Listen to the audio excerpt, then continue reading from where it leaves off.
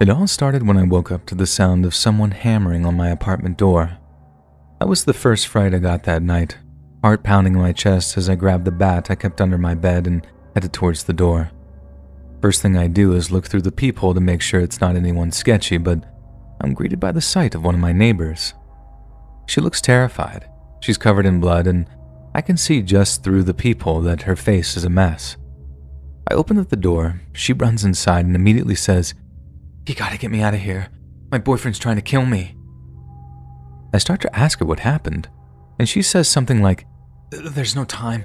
Just please get me out of here. I swear to God, he'll kill you too for just helping me." That was what sent me into a straight-up panic, because if a guy was willing to beat his girlfriend up that badly, Lord knows that he'd be willing to put me in the ground. I just grabbed my car keys, ran downstairs with the girl following close behind, jumped into my car, then took off into the night. I remember asking her if she had anywhere I could take her, like a friend's or a relative's or something. She said no, and the best thing for us to do would be to drive to a motel so she could call the cops from there. So that's exactly what I did. I drove us to a motel and booked us a room. The clerk was obviously just as concerned as I was, but all it took was to explain that her boyfriend had tried to off her, and they were like, "Geez, make sure you guys call the cops at least." The girl, whose name I didn't know at that point, I just knew she was a neighbor, said that she'd go up to the room and call them, then asked me to get her some ice from the ice machine so she could deal with the swelling on her face. When I got to the room, she said the cops would be there ASAP, took the ice, put it on her face, then just burst into tears. I tried my best to reassure her, telling her she was safe and stuff. Then, when she finally calmed down, I asked her what actually happened back at her apartment. She told me her boyfriend was abusive, and that she'd been planning on leaving for a while, but that night was the night she'd finally got the courage together to announce it to him. She said he walked into their bedroom to find her packing a bag, and not long after that, everything went to chaos.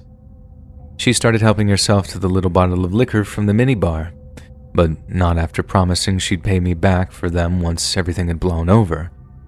I had no reason to disbelieve her at the time. I mean, I felt like we had a kind of bond established already, but I abstained because I thought I'd be driving back to the apartment pretty soon.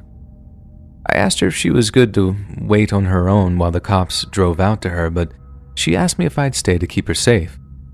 She then made the point that if her boyfriend found the blood on my apartment door, she assured me that she'd left some on there while hammering on it, that he'd know she'd been there and he'd try to attack me, or worse. I'll be honest, I thought it was a pretty good point at the time. I hadn't seen the blood myself, but she was so covered in it that I believed her when she said that there was some on my door. Anyway, about an hour goes by and the cops still haven't showed up, and the motel rooms were arranged in a horseshoe shape, so we'd have seen them rolling into the parking lot if they had. I asked her to call them back to see what was going on, because obviously it was a really urgent situation, and I know that there was basically no way for the boyfriend in finding us, but I was still really paranoid that he would somehow. That's when the inconsistencies started, because she gave me some lame duck of a reply like, "I'm sure they'll be here soon." If that was me, I'd have called 911 again if they hadn't shown up within like 10 minutes. So what was she so calm about that she was just cool with waiting for them for like an hour at that point? I put it down to booze, and at that point I was okay with waiting too. It wasn't like I had anywhere to be. I sure couldn't just go back to my apartment with that psycho supposedly just a few doors down. But that's also about the same time that I started checking out the amount of blood on her nightshirt. She had like an oversized t-shirt and girl boxers on, and like I said earlier, they were drenched with blood, but also with some blood splattered too, like little spots here and there. She had this cut over her eye, and she had a nasty busted lip, but it looked like way too much blood for just those small wounds. So I asked her if she had any other kind of injuries, like an abdominal wound of some kind that might account for all the blood on her. She said no, and that it was all from the busted lip in her eye. And immediately I start smelling nonsense. I asked her again what exactly had happened back at the apartment, and she started getting weirdly defensive about what she told me. I was starting to think it wasn't quite the abusive spouse kind of story that she told me the first time around, but I had no inkling of what was really going on. That being said, I was getting tired of waiting for the cops to show, so I decided to call them back myself. All I had on me was my wallet, my phone, and my car keys, the only three things I'd had time to stuff into the pockets of my shorts before fleeing the apartment. But when I take my phone out to call the cops, she says something along the lines of, "What are you doing?" I state the obvious, that I'm about to call the cops back, and she's like, "Don't." I don't know if it was the way she was looking at me, the way she spoke, or the way she sort of tensed up when I told her that I was about to do that, but the mood in the room just shifted completely. I asked her why not, then just went right back to dialing 911. But by the time the operator spoke down the line, I looked up and saw she had a knife in her hand. She just said, "Hang up, now." So I did. I never had a knife pulled on me at that point, and I can't overstate how terrifying it was. It wasn't even just the knife either. It was the overwhelming creepy sensation of knowing that all wasn't what it seemed. I wasn't hiding from the threat. I was with the threat. I'll be honest here. I basically begged her not to hurt me, and to my relief, she said she wouldn't as long as I drove her to the Canadian border. Given this was in Detroit, the border isn't all that far, but I didn't want to catch charges for aiding and abetting or whatever, so I knew I had to think of something to stop that from happening. It's not like I knew I couldn't tell the cops that I'd been threatened or whatever, but I also knew that the longer I spent in this girl's company, the more chances I'd have of being stabbed. So, I tell the girl that I'd drive her to the border, but that I needed to get something to eat first. I play it like I wanted to stop somewhere on the way, knowing she'd reason me down to getting something delivered from a 24-hour joint. She also stated that she'd be the one going down to pick the food up, as she didn't want me having the chance to sound the alarm. That's where she messed up, because she didn't seem to realize, to my infinite relief, that I could order from DoorDash and put something in the notes about needing the cops called to the motel. My whole plan hinged on there being a driver around that late at night, but thank God there was, and I was even able to show her the order without bringing up the notes section that mentioned needing 911 called to the motel. And the cops played it perfectly too. They showed up without any lights and sirens on, didn't park in the lot, walked up to the motel room without being spotted from the window, then just knocked on the door like they were a delivery driver. She walks over, opens up the door, then boom, they had a gun and a taser drawn on her before she even knew what was happening. She had the knife tucked into the back of her girl boxers, but the cops were wise to her drawing on them, and she hit the floor hard after they hit her with the taser. Turned out they'd been looking for her because, get this, she was the abusive partner who'd stabbed her boyfriend almost to death before finding some poor schmuck, i.e. me, to drive her to the border. Dude almost bled to death in their apartment but managed to crawl to another neighbor's place to get help. You should have seen the amount of blood in the hallway when I got back to my apartment building, and the whole place was crawling with cops and forensic gear. I thought I might be able to drive over to a friend's place to stay the night, contaminating a crime scene or whatever, but they had this section of the corridor closed off so I could actually get into where I lived. The cops came to my apartment in the morning to take my statement down and to fill me in on what they thought had happened. That's how I found out exactly what the deal was. It was 100% the craziest, most frightening thing that's ever happened to me ever in my life. And just the fact that I was part of it seems completely surreal to me. But the thing that sticks with me is how easily I swallowed her nonsense story at first. How I thought it was helping someone I knew, someone I could trust, when in reality, one wrong move, and I might not actually be around to tell you this.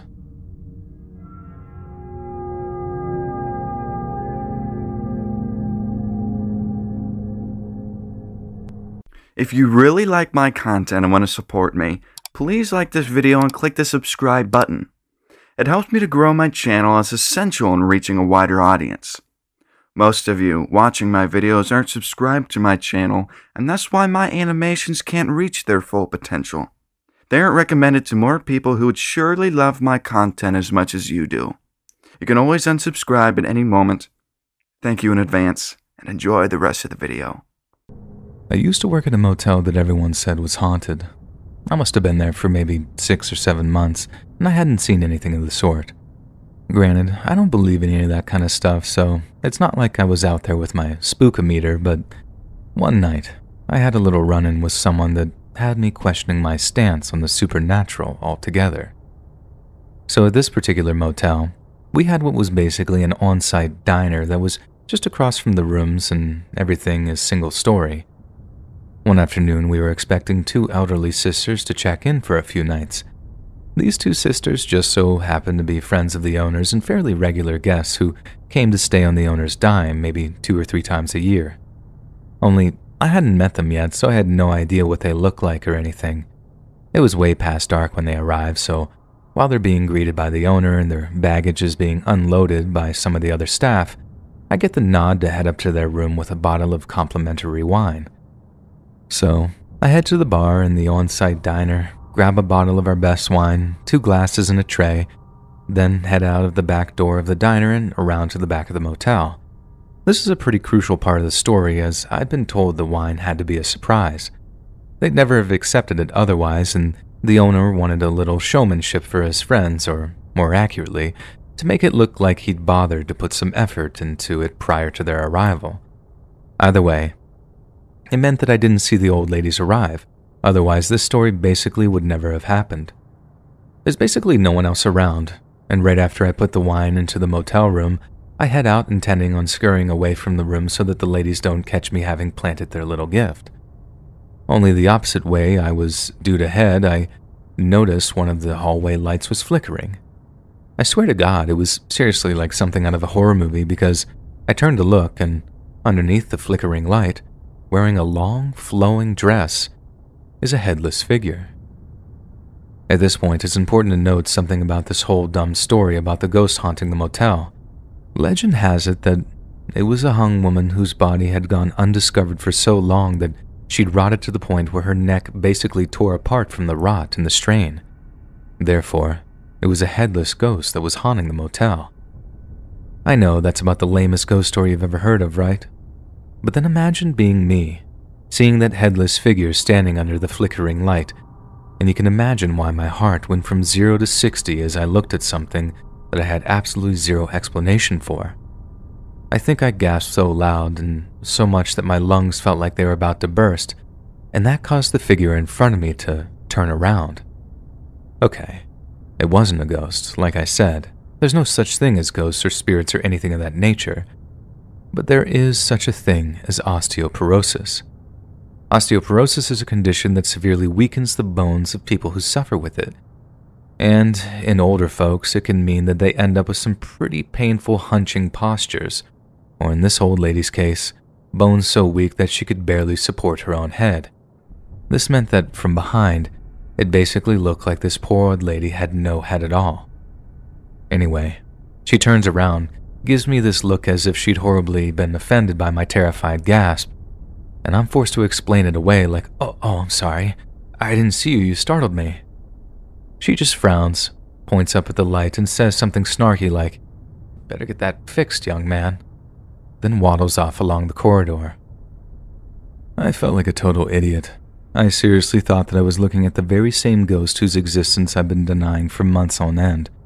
I can't even lie. It was one of the scariest and creepiest moments I think I've ever experienced.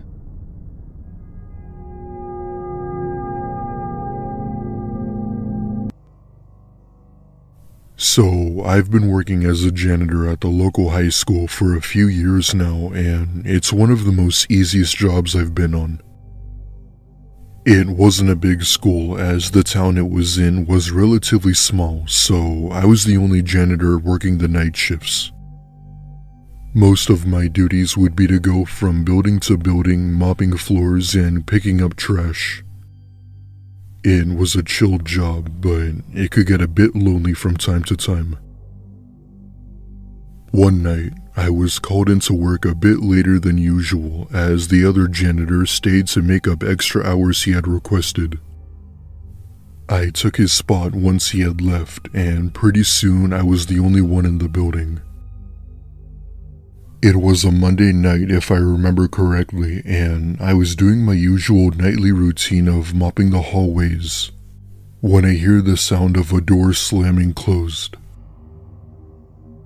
My initial thought was that the door stopper I had placed to keep it open had somehow gotten moved, and I go over to see what it was. I could vaguely remember closing every door on this floor, so I was surprised that I had forgotten to close one.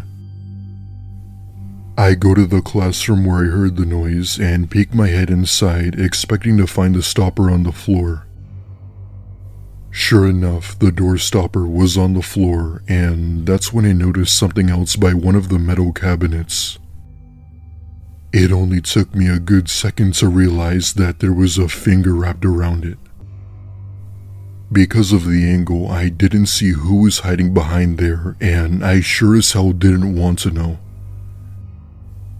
I locked the door and didn't spend another second in there, and practically ran outside the building calling security. When they showed up, I led them to the room where I saw the person hiding. However, by the time we got there, there was nobody inside and the window was left wide open. The whole ordeal didn't make any sense as we were on the 3rd floor, which was about 40 feet from the ground, so there was no way he would have survived a fall like that. The security guard gave me an annoyed type of look as if he didn't believe me. I explained what I saw to my girlfriend, but instead of believing me, she went on to lecture me about how I wasn't getting enough sleep. Looking back now, I don't blame her, but I know what I saw. A few days later, one of the janitors was working the night shift as I had called in sick that day. He was mopping the floors of the 2nd building when he found a dirty homeless man inside one of the storage closets. The man attacked him with a large butcher knife, causing a truckload of blood to spill. Thankfully, there was an officer on standby and must have heard the commotion from upstairs. Long story short, the cop tases the man and was obviously arrested. Thankfully, the other janitor had survived, but had to have several stitches done. I still don't know as to how the man had managed to get into school without being caught. School security was pretty strict about letting outsiders in unless it was a parent or something.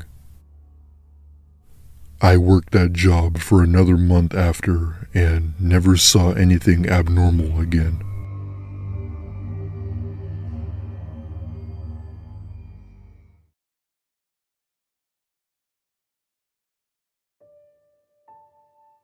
When I was about 19 or so, I got my first ever real job working at a gas station during the spring.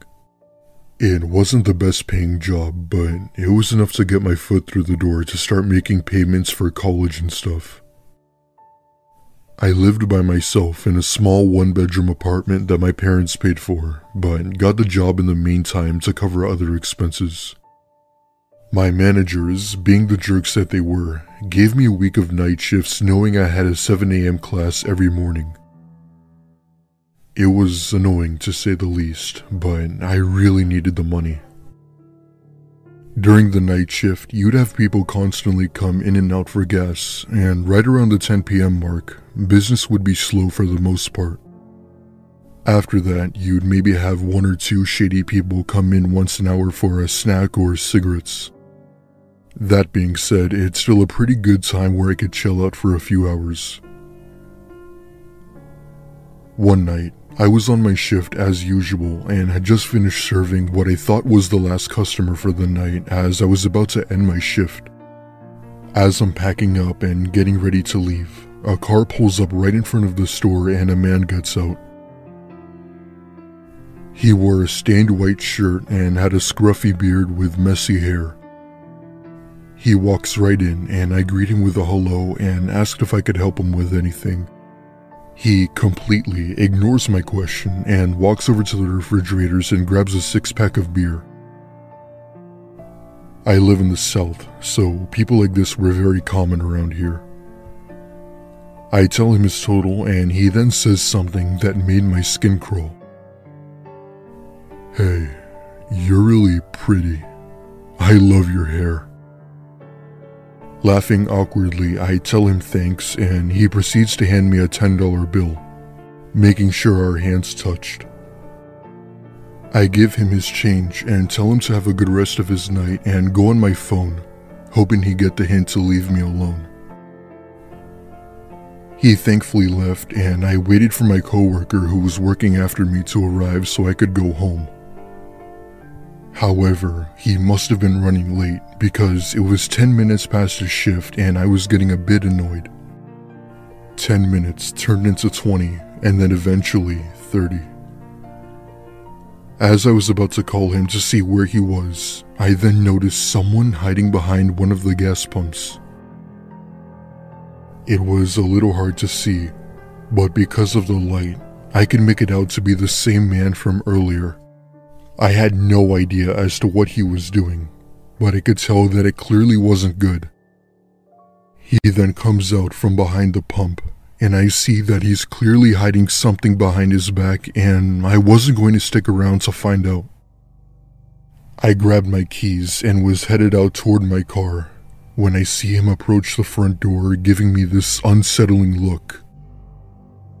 It was a look of hatred and fury. Suddenly he pulls out a gun and proceeds to show it to me as if he wanted me to know that he was armed. At this point, I'm frantically dialing 911 on my phone, and he then shoots the lock and steps inside yelling at me while having me at gunpoint. He orders me to give him all the money in the register or he won't hesitate to pull the trigger. I take a few deep breaths and calmly hand him the money we had, and he then takes off down the road. I call the police while bawling my eyes out in fear, and the operator tells me to stay on the line with her until an officer arrived. Thankfully, the guy never made it too far as police had managed to track him down. Turns out, this guy was wanted for sexual assault and murder. His victims were 2 family members, one of them being his wife, 1 widower, and 2 gas station employees. Just like me. The next day, I quit my job at that gas station and now work at my local supermarket.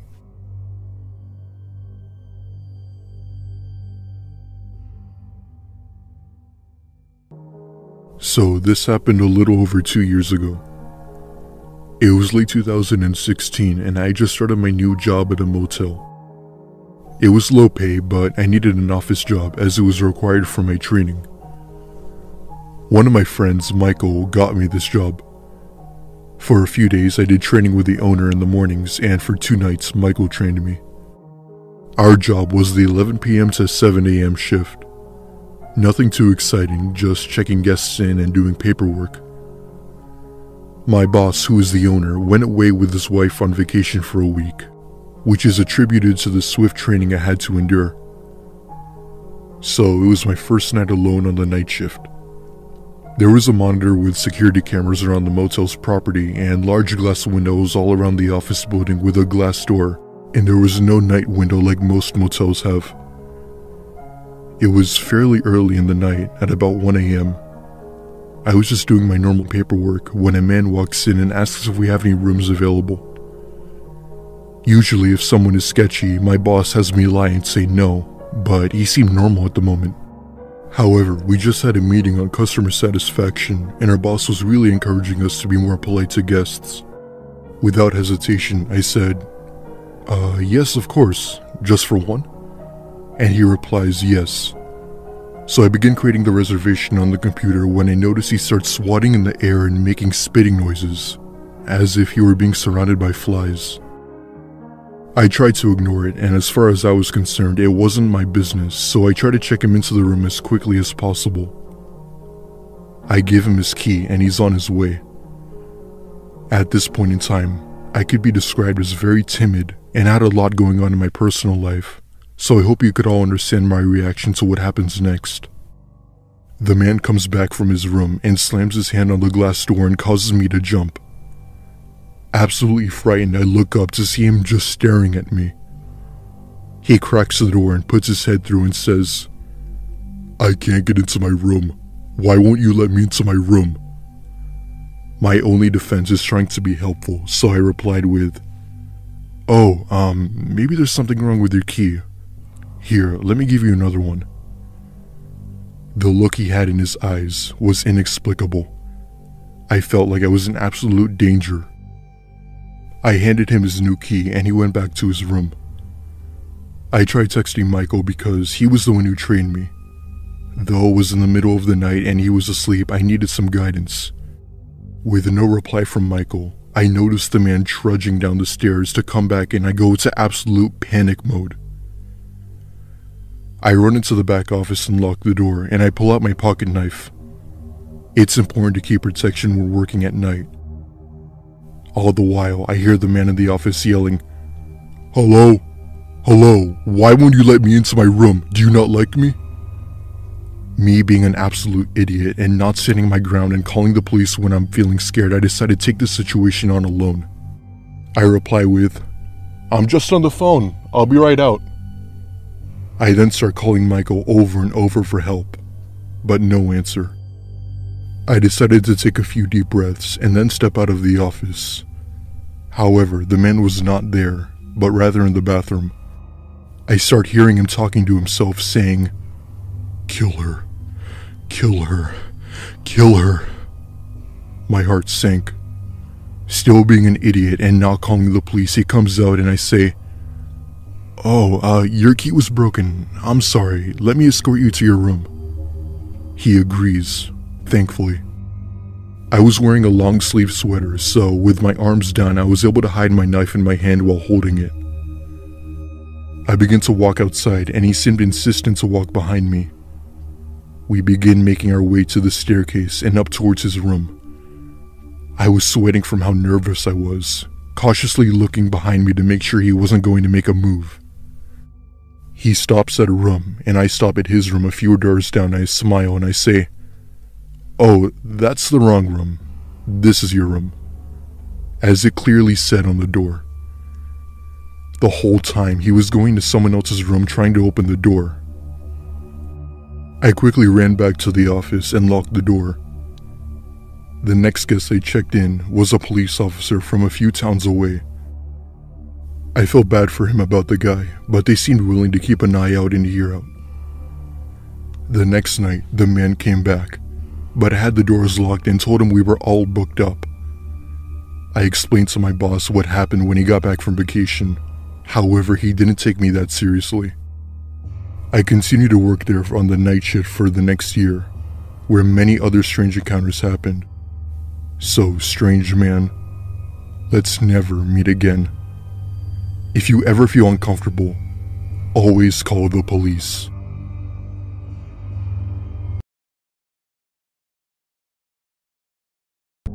September 4th of 1978 was an exciting day for Scott and Amy Fandel, as their Aunt Kathy was coming to stay with them for a few days in their small Alaskan hometown.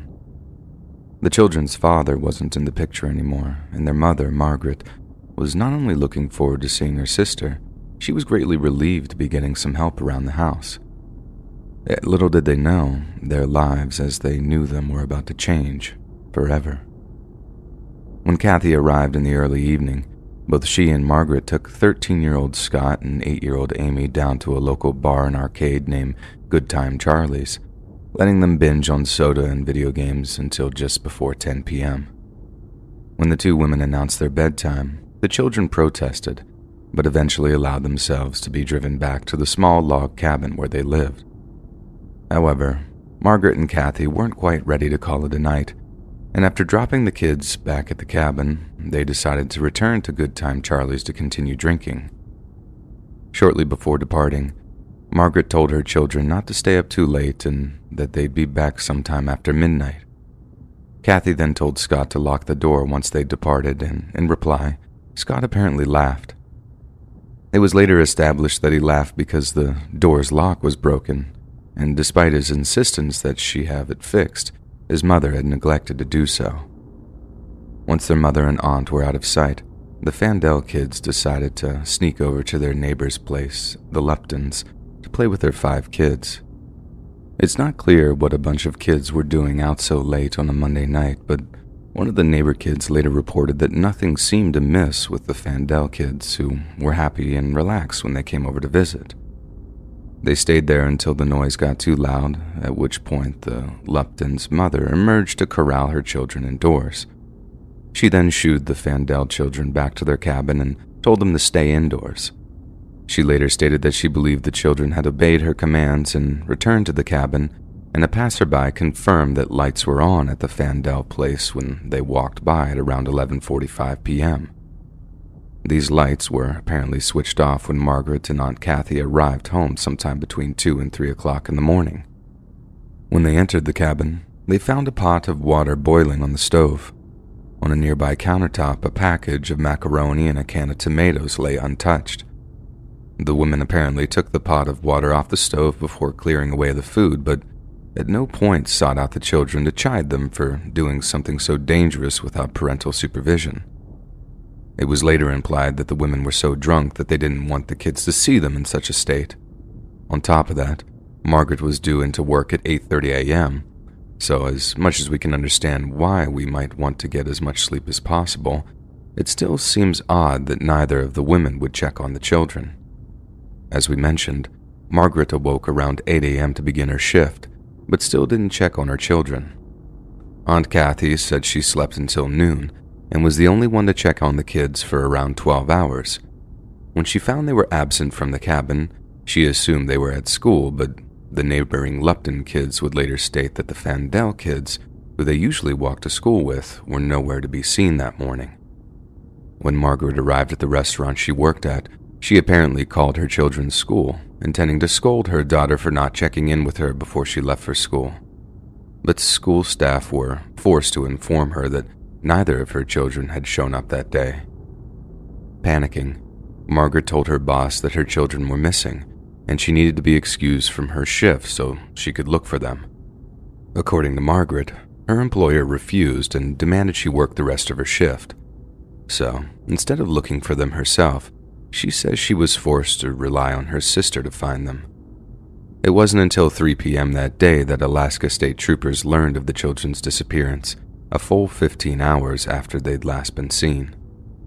Upon inspection of the family's cabin, the police found no signs of any kind of struggle, but the fact there was still a pot of water on the boil when the women arrived home suggests Scott had been interrupted while cooking something.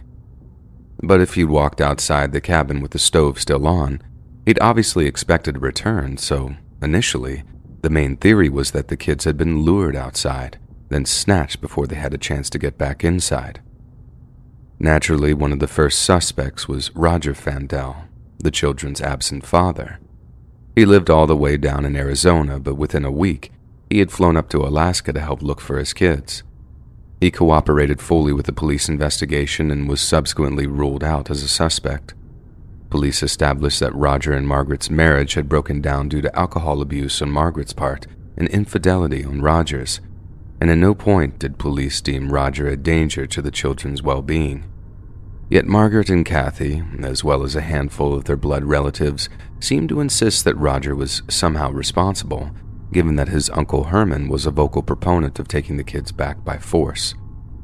This Uncle Herman was later questioned by police, and although he was honest about having said such melodramatic things, he too was cleared of responsibility. The police were so convinced Herman was lying that they actually dug up his backyard, but not a shred of evidence was found. One witness claimed to have seen a black sedan speeding away from the cabin in the middle of the night, with the driver and passenger being identified as 2 carnival workers. They were indeed working at the Alaska State Fair on the day the children went missing, and had moved on the next day, but it was later confirmed that Margaret had let the men stay at her home for a single night just a few weeks prior. They were mostly definitely aware of children and definitely had access to the children, yet despite remaining suspects, the 2 carnival workers were never fully charged with either kidnapping or murder. Following her children's disappearance, Margaret Fandel became deeply depressed, and this only exacerbated her problems with alcohol. 2 years following her children's disappearance, Margaret left Alaska behind, abandoned the very place she had once sought solace in. Shortly after she left, the cabin she and the children lived in was burned down under mysterious circumstances. In 1980, Margaret remarried and sobered up, later stating that she prayed daily that the children would be found alive and well. Her ex-husband, on the other hand, firmly believes his children are deceased, saying that if they were still alive, then surely they'd have made an effort to contact him in the 4 decades since they'd disappeared. Margaret's brother Terry had made a handful of bizarrely specific claims since their disappearance, such as stating that Scott was murdered, but that Amy is somehow still alive. He's also stated that he believes her to be living in Anchorage, Lompoc, California, or Drummond in Montana. Terry has never fully explained why he believes his niece is living in such a specific place, and we're only left to imagine how he's come to such conclusions. Yet the question remains, what happened that caused the children to vanish that night that they were left alone? And if someone took them, who was it? One thing we have to keep in mind is that Scott Vandell was extremely protective of his little sister, with those close to the children saying he was Amy's devoted protector. If someone tried to take the girl, there's a very high chance that Scott would have put up a considerable amount of resistance, yet there was no evidence of such a struggle in the cabin. This suggests that the children left the cabin of their own volition, possibly enticed by someone they knew and trusted. There's also the little detail of the cabin's lights, which were apparently switched on at around 11:45, but switched off a few hours later when Margaret and Kathy returned from Good Time Charlie's. Like most children, Scott and Amy were said to be scared of the dark, so either they'd turned them off knowing they were unlikely to return, or someone else had done so. There's also the possibility that Scott and Amy simply walked off into the forest and died of hypothermia, but not a single shred of their remains had been found in the years that followed, and even if they'd succumbed to the cold and been eaten by wild animals, at least a few scraps of bone or clothing would have been left behind. So if someone actually visited the cabin and took the children, who might have the motive to do so? As we've already mentioned, the number one suspect would obviously be the children's biological father, Roger. One of the reasons Roger and Margaret's marriage had broken down was her excessive drinking, so there's a chance that Roger viewed her as an unfit mother and viewed their abduction as a kind of rescue.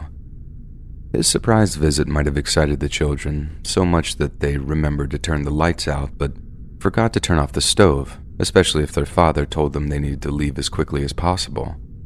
But why would Roger resort to abduction over some kind of appeals process? Well, it came out years later that Roger wasn't actually Scott's biological father, only Amy's, so it's highly unlikely that he would have won any kind of custody battle. But how would Roger have known the children would be alone that night? Sure, he lived down in Arizona, but that doesn't mean he didn't travel up to Alaska surreptitiously, watching the cabin for the right time to make his move before disappearing the children completely. And I do mean completely because if Scott and Amy are still alive, they'd be well into their 50s by now, having forged entirely new identities over the years, presumably with the help of their father. They'd have gone to school, maybe even college, started employment, maybe a family too, all without ever being detected. It's a plausible theory, but even saying it out loud brings it into disrepute. Sure, the kids might keep their mouths shut to spare their father any legal repercussions, but to remain totally incognito for 50-something years would be extremely difficult, and therefore highly unlikely. And so, we're forced to look elsewhere for the most probable explanation. Then, even as unlikely as it seems, we have to consider the possibility that Margaret and Kathy are responsible for the children's disappearance. The fact that Margaret claims she left her children home alone so she could carry on drinking shows just how reckless she was, even in a small town where she felt they were safe. What's more, Margaret's story is so inconsistent and nonsensical that it makes all the sense in the world to view her with suspicion. Drunk or sober, she completely neglected to check on her kids, either when she arrived home or before she left for work, then had the nerve to call Amy's school to scold her for not checking in. Then there's the issue of her boss refusing to let her leave work after finding out her children were missing. This never once had been corroborated, and No matter how troublesome her financial situation was, the idea that a mother might be content to just sit and work while her kids were in danger is extremely doubtful. However, some say these same financial troubles motivated Margaret to sell her children into a black market adoption ring, and even that her second trip to Good Time Charlie's was an effort to gain some liquid courage for what was to come.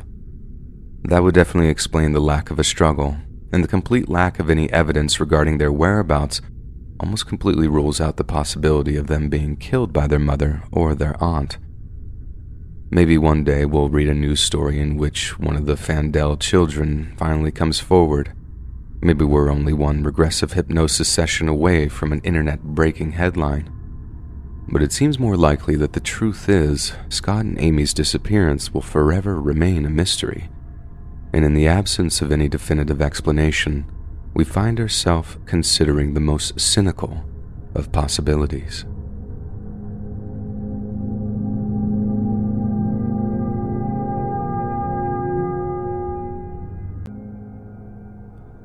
I'm a 15-year-old male. I live in Germany, but I come from a small European country.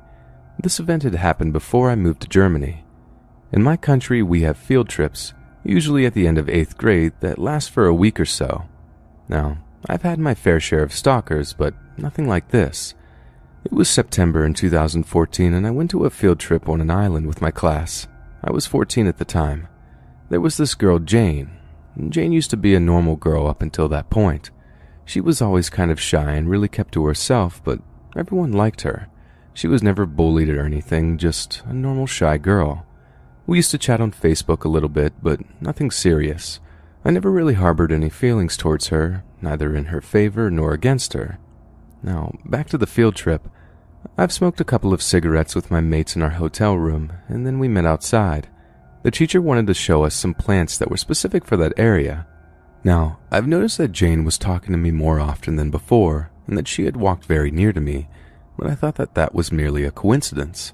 I didn't make a fuss about it, but as time went by, things had started to get worse. She started touching me, hugging me, and following me, respectively. On the third day, we went on a cruise to a nearby island, and during the cruise, she was sitting next to me. She had a camera and was taking pictures of me. I had zero sense of restraint at that point since I was young and didn't think much of it. I've noticed that she was taking a suspicious amount of photos, mostly of me, and I told her to calm down. Then she talked to me for an hour, but she didn't say anything interesting. She was mimicking the Irish and British accents to me and basically blabbering stuff for approximately an hour. And I was just smiling and replying with, "That's nice." In the following days, she had started to hug me and make me feel uncomfortable, so one day I came to her and told her that we needed to talk in private.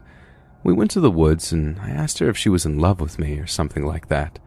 She denied it and kept saying that there had been a misunderstanding, but I knew that there was something off about her. Then she told me her life story. She said that her mother is a schizophrenic and that she's severely depressed about it. I felt sorry for her, but still her and that touching was incredibly inappropriate. During our conversation, my mates wondered where I am and organized a search party for me. They found us eventually, but she had decided to stay behind and let me go. I have no idea what she was doing after I left. On one occasion, I'm a little fuzzy about the details, she came into our hotel room asking for water, as if there wasn't any water in her own room. However, when she got the requested water, she refused to leave the room. We got rid of her by telling her that we were going out to have some fun. The next day, the harassing got even worse. She would follow me around and hug me. The peak of her abnormal behavior happened in the evening. I took a walk with a friend of mine and turned around briefly only to see her behind us. She was following us, I kid you not. I have never felt this kind of dread in my whole life. We have made our way down the shore and I hid behind a big rock next to a police station. "We should go inside and tell the police we have a stalker," my friend joked. Anyway, she couldn't find us and gave up finally. My best friend heard the story and went to her room to tell her to screw off. I was infuriated with him because it was rude of him, regardless of her actions. I'm usually not meek, but I thought that was horrible. Now I see that no matter how cruel that was, it was the right thing to do. I went to her room and apologized for my friend's actions. She was in her bed sobbing uncontrollably, and I calmed her down and went outside. A female friend of mine, Sarah, had invited me to come to her room so we could discuss something. I made my way to her room and saw 2 other girls there. We sat in the chairs in her balcony, and she had told me that Jane is a very depressed person who had done some self-harming in the past. I was shocked when I had heard that. So, amidst our conversation, I winced. I raised my look and saw Jane, maybe 50 meters or 160 feet away, just sitting on a rock, listening to music and staring at me. She had a solemn look in her eyes. I suddenly felt dismay and told my friends that we have a spectator. They winced too, and we decided to pry on her a little bit before backing out to the bedroom. "Just stay away from her," was the last thing Sarah told me before I left. To my luck, it was the end of our field trip, and I finally got some rest. Weird encounters with her became fewer and fewer because she was often absent from school. Later I found out that she had overdosed on sleeping pills a couple of times, but survived all of those occurrences. There was even a rumor that she had ended up in a psychiatric institution, but I have no proof of that, and I can't tell you in confidence. The point of the story is that sometimes you have to be rude so you can prevent something like this from happening to you. It may seem cruel, or it might even hurt the other person, but in the end, it's your life, and you have to stand up for yourself and make sure that you're happy first.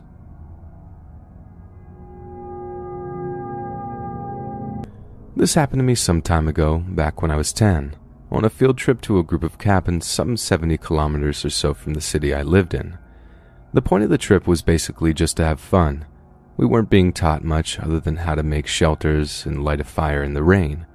For the most part, we were supposed to spend the majority of the time just fooling around, playing tag and swimming in the nearby lake, and maybe playing board games inside the cabins when it was pouring outside. Things turned out to be less fun, at least during the first 2 days. At first, the trip seemed great. We got to choose our own roommates. There were 4 rooms in each of the 4 cabins, and my group of friends and I obviously chose one together. There were 4 of us in total: myself, an Indian guy, a Canadian, this happened in Canada, and a Chinese guy. Neither of us had ever been on a trip like this before, so far from home and in the middle of a mountainous forest. When we got there, we took a tour which was led by the camp's coordinator, this 20-something-year-old with shoulder-length blonde hair. He showed us the cabins, the lakes, the trails, and the kitchen and lunchrooms, and then stressed us that it was important that we not wander off far from the cabins, since, being in a forest at the base of a mountain, the chances of getting lost were relatively high. So we finished the tour, ate dinner, and then we were guided to bed, as we had arrived somewhat late. My friends and I were extremely excited, what with this being our first time sleeping away from home and everything. The Canadian friend had the, at the time, seemingly brilliant idea to share ghost stories while we got ready for bed. We each came up with a fictional character that would creep out kids or murder people or something. I came up with this idea of someone called Psycho, who would hide behind the shower curtains and then stab you when you stepped inside. For the record, no one showered during the 4 days we were there. The Indian guy came up with this typical under-the-bed monster who would grab your legs as you got close to the bed frame and drag you under. As the hours passed and lights out drew closer, we started to get the creeps. By the time the lights out hit 2 hours later, we were so high-strung with a combination of excitement and nerves that everyone, excluding me, decided to share one bed, even though there were 2 of them. The Indian guy's story about grabbing your ankles and being dragged under the bed monster unnerved us to the point that we jumped onto the beds from nearby pieces of furniture rather than have to walk near the bottoms. As I mentioned previously, I decided to sleep on my own because 3 people in one bed, even 10 years old, was awkward, and this being summer, it was hot. We talked for a bit before turning off the lights and falling asleep, but I was awoken some hours later by what sounded like whispering.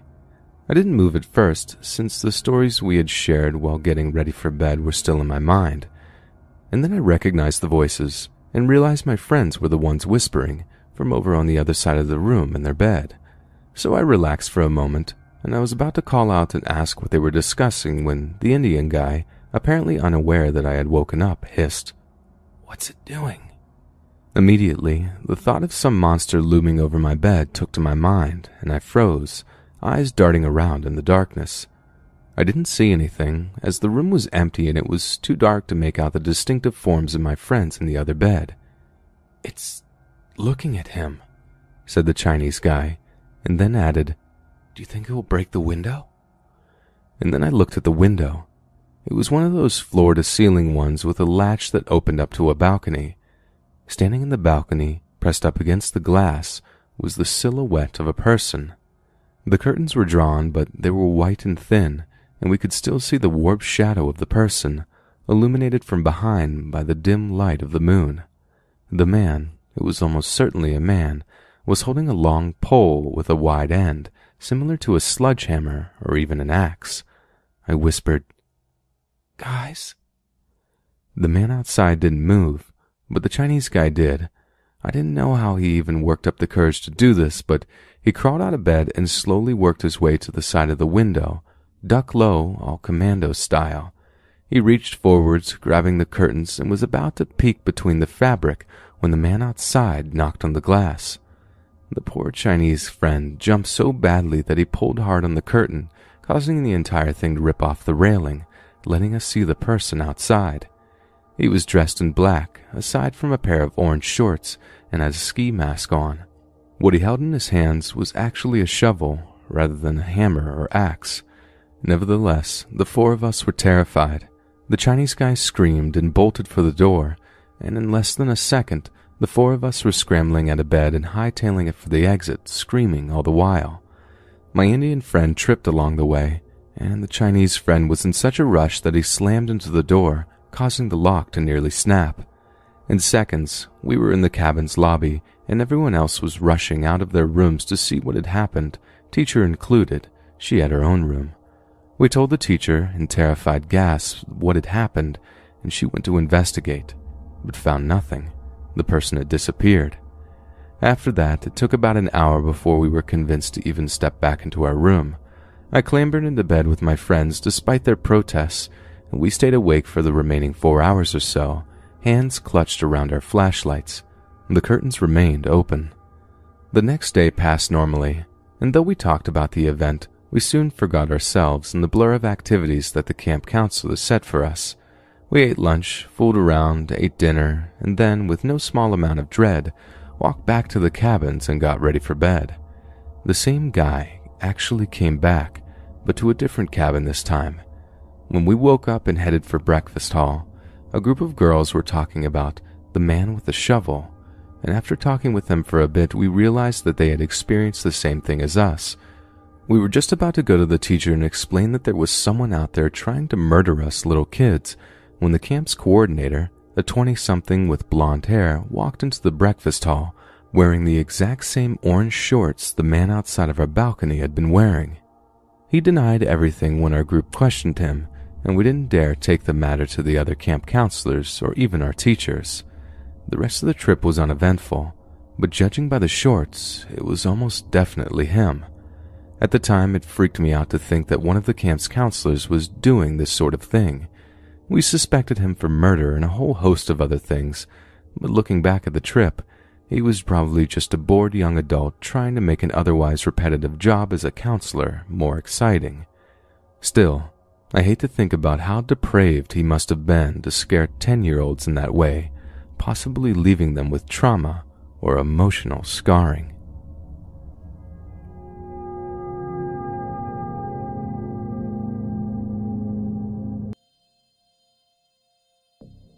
It was the summer of 2013, and I was on a field trip with my summer camp to a water park in West Palm Beach, Florida. I was 14 at the time, and the whole purpose of this trip was for our end-of-camp activity. It was a relatively large water park with water slides, a lazy river, and lots of other water activities. When we got there, our camp counselors had told us that we could split up in groups but to check back at the meetup spot every 3 hours. My friends and I had went on to do our own thing while making sure to stay together as this place was huge. Fast forward about an hour later, 2 of my friends wanted to go on a water slide that I couldn't go on due to my size. I'm a big guy, 6'4" and weigh about 200 pounds, and this water park took heights and weights very seriously. As I'm waiting at the bottom, I noticed a man talking with a young boy who looked to be around 6 or 7 who I assumed was his son. In that moment, I didn't think anything of it until he immediately said something that caught me off guard. "Oh, I just so happen to have some ice cream in my car. Let's go get some." At that point, I found myself looking toward their direction, and they both walk off with him grabbing the kid's hand. Thankfully, my friends had just gotten out, and I told them everything I had just witnessed. With Alex being the oldest and a camp counselor assistant, he runs after the man and grabs him by the arm, pulling him down. However, the fight was over within seconds, with Alex giving him blows to the head. Security had come and told everyone to back away. They then, of course, arrested the man and took him to the front entrance where police would be. Thankfully, the boy's mother had come back and was crying her eyes out. Turns out, the mother had left him there while her and her older daughter went onto the ride as he was too young to ride. She was apparently also charged with leaving her child like that and wasn't sure what happened with her daughter. I still give Alex credit for stepping into a situation like that, as when he sees something, he says something.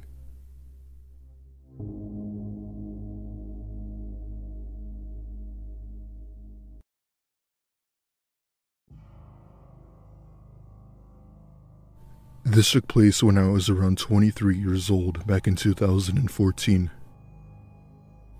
I used to work as a summer camp counselor at a Jewish community center in Florida. I was one of the counselors for a younger group of kids, and oftentimes the camp would take about 2 field trips a week to various places. Whether that be the aquarium, a water park, or even the beach, it would always be something fun and entertaining for all the campers and staff. One day, our group was going to the Museum of Science, which basically consisted of solar systems, planets, marine animals, and other cool attractions.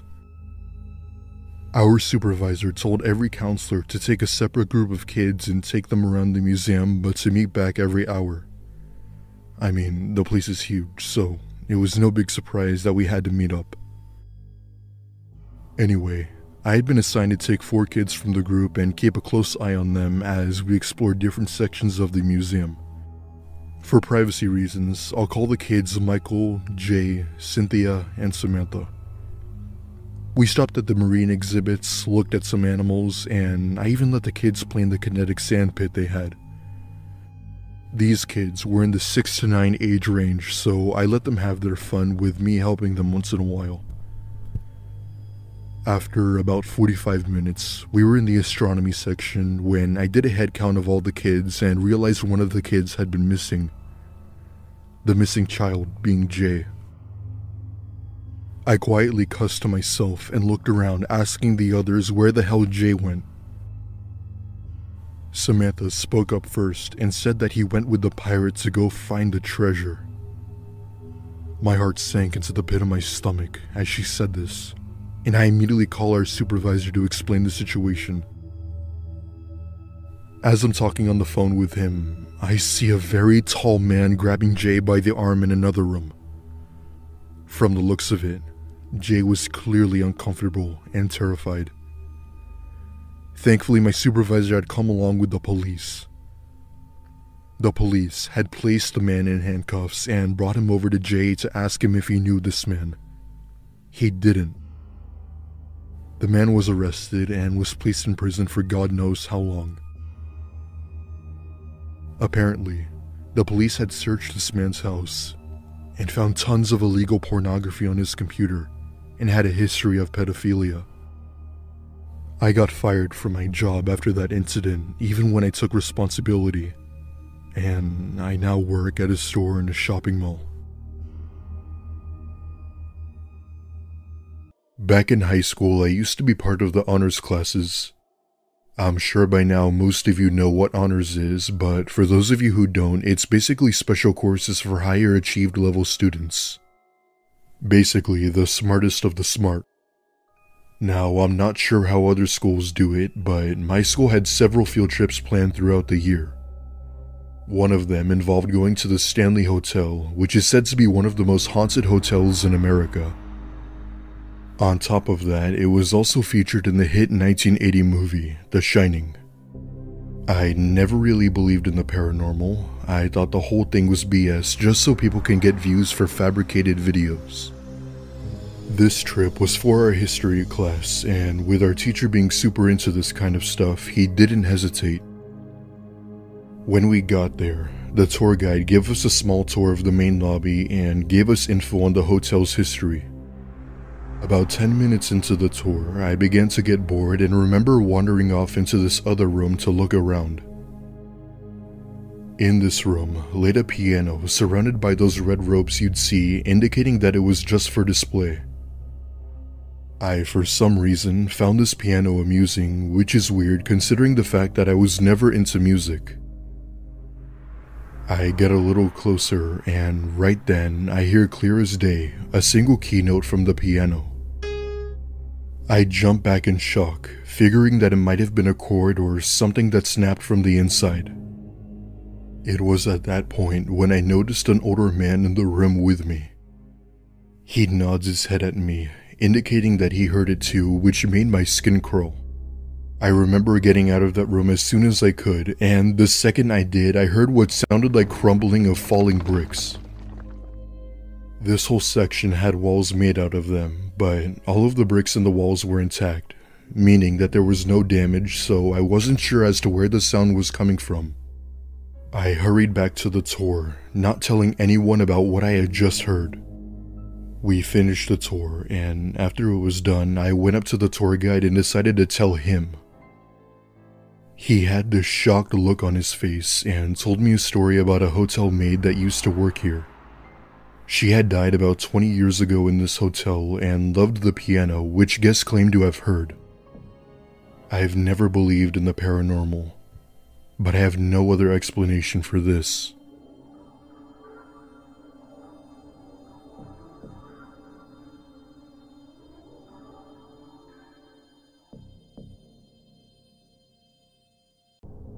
This happened to me when I was in first grade, so about 6 or 7 years old. I'm now in my mid-20s. Every year, the first graders take a trip to the zoo, about an hour away from our town. I was a shy little girl, so I spent most of the bus ride staring out the window while the other kids were busy conversing with each other. A Jeep pulls up where I have a clear look into the vehicle, and at the driver. We were on the interstate. I am seeing him playing with something under his shirt, all the while looking at me and then back at the road, back at me and so forth. One hand on the wheel and the other fiddling with whatever was under his shirt. I couldn't keep my eyes off of him, fascinated about what he was hiding. And then he lifted his shirt. And yup, I got a good look at what he was playing with the whole time. He freaking waved at me. Granted, I was a little girl and had never seen one before, nor did I understand why he was doing what he was doing. A girl that was near me asked what I was looking at, and then she got to see for herself. She started hollering, and I swear to God, all the kids on the bus ran to the window to see what was going on. The Jeep gunned off, and I'm sure it got off the next exit. I remember telling my mom about it when I got home, but then I just sort of blocked it out of my mind. It was only several years later, when I had 2 daughters of my own, that I recalled this event, and just last night I was talking to my mom about it, wishing that I had been more mature and had thought to get his license plate number or something. All I remember is that it was a Jeep or SUV of some type and some middle-aged white guy. I just hope and pray to God that I, nor any other child in their life, ever has to go through or see something like that again.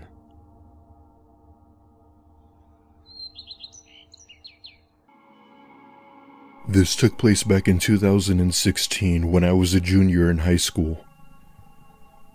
I was around 17, which is the typical age for an average junior. Our class was going on a day field trip to a nearby wooded area by a lake to learn about some plants and study them. It was for our earth science class, and the objective was to use the so-called skills we learned in class to identify which plants were which. It was kind of like a scavenger hunt, and the group with the most plants found got extra credit or something. Our teacher allowed us to split up, and my friend Colin and I wandered off to go explore. We had found one bizarre-looking plant and identified it as a passion flower, a common plant native to Florida. We continue our walk and eventually come to a clearing full of grass that was about knee-high. From there on, we had identified 2 other plants that we were supposed to find, and after about an hour of playing Pokemon Go, we decided to head back. It was around 5:30 and the sun was starting to set and the bus would be leaving at 6, meaning we had to get back soon. So there we are, walking through the thick brush when Colin stops me dead in my tracks and shushes me. "Dude, do you hear that?" Upon the crickets chirping, I listened closely and heard the sound of what I thought was crying. It was coming from the left, about maybe 25 feet away, deeper into the woods. Colin, being the invested person he was, decided to go see what it was. Figuring that it might have been another student in need of help, I decided to go along. We walked through the thick brush with twigs and branches hitting our faces the further we went. The closer we went through, the more clear the crying got. By now, the sun was almost set and we had to turn on our flashlights from our phones to light our way. Suddenly, Colin stops and puts his arm in front of me and tells me that it was coming from behind one of the trees. He points to a large tree about a few feet away and the crying was clearer than ever. I tell him that we shouldn't go over there and that something didn't feel right. Colin, being the tough guy he was, ignored my advice and walked over while I made my way back to the bus. Not even 30 seconds later, I hear Colin scream at the top of his lungs. I see Colin come running toward me, grabbing onto my hand and bolting it to the bus. All the while, I'm trying to question him while we practically ran for our lives, but he wouldn't answer me. As we were running, we could have sworn we heard something from behind us, but we genuinely didn't care. We thankfully made it back to the bus just in time, hyperventilating. There were a few students who looked concerned, but we refused to reveal anything, fearing we'd get into trouble. Throughout the bus ride home, I tried every attempt to convince him to tell me what he saw, but he gave no response. From that point forward, we didn't mention anything about this to anyone, even our parents. Colin and I are still friends and are now both in our last semester of college. Till this day, Colin still refuses to tell me as to what it was he saw, and I'm not sure if I'll ever know. Sometimes I'll look back on that day and think about going back to the lake to try and listen for the crying again, but I'm not sure I want to.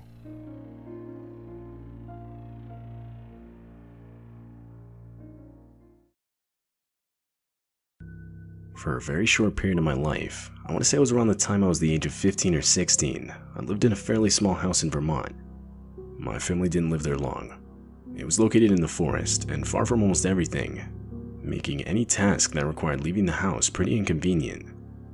However, there's one experience I had at that house in the time I lived there that I'll likely never forget.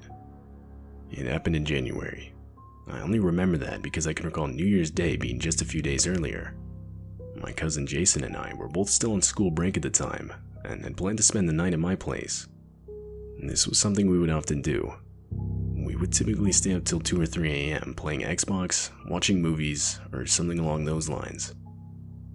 This would all happen in the living room. This night, we had been watching a movie. I don't remember what movie it was, but that's not important. What I do remember is being maybe halfway through the movie when Jason kept looking out the window, just slightly to the right of where we were sitting. It got to the point where like every minute I could see his head move out of the corner of my eye.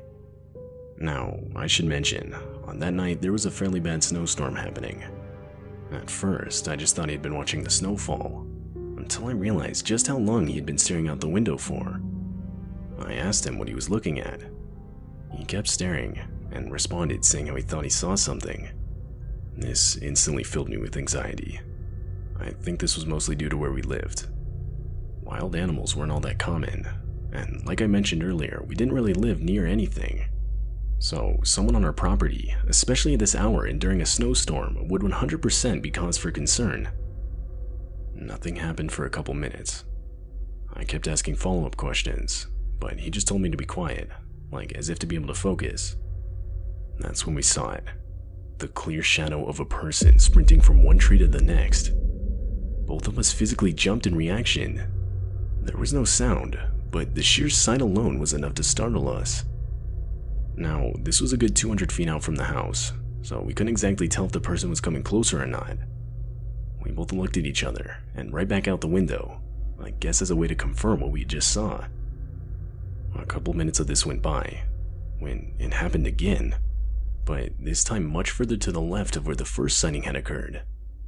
Slowly over time, the sightings would become more frequent. It was clear by this point that there was more than just one person. Eventually, one of the figures got out from behind a tree, but this time, instead of moving behind another one, it just stood there. And after a couple seconds, the figure started sprinting in our direction. This was enough to break us out of our sort of trance of disbelief we were in and run. I ran straight upstairs to wake up my dad, but by the time he got up and followed me downstairs, there was no one visible outside. Jason and I both explained to him what we had seen. Typically, I don't think my dad would have believed us, but I guess he was able to see the genuine panic in our eyes. We all went around the house, verifying all the doors and windows were locked. My dad then went outside armed with a weapon. He briefly walked around the house before returning inside, but he found nothing. That night, we convinced my dad to fall asleep in the living room with us. Come morning, and the snowstorm had almost completely stopped. We went outside to better assess the situation in the daylight, and we would find multiple sets of footprints in the snow next to the trees facing our living room's window.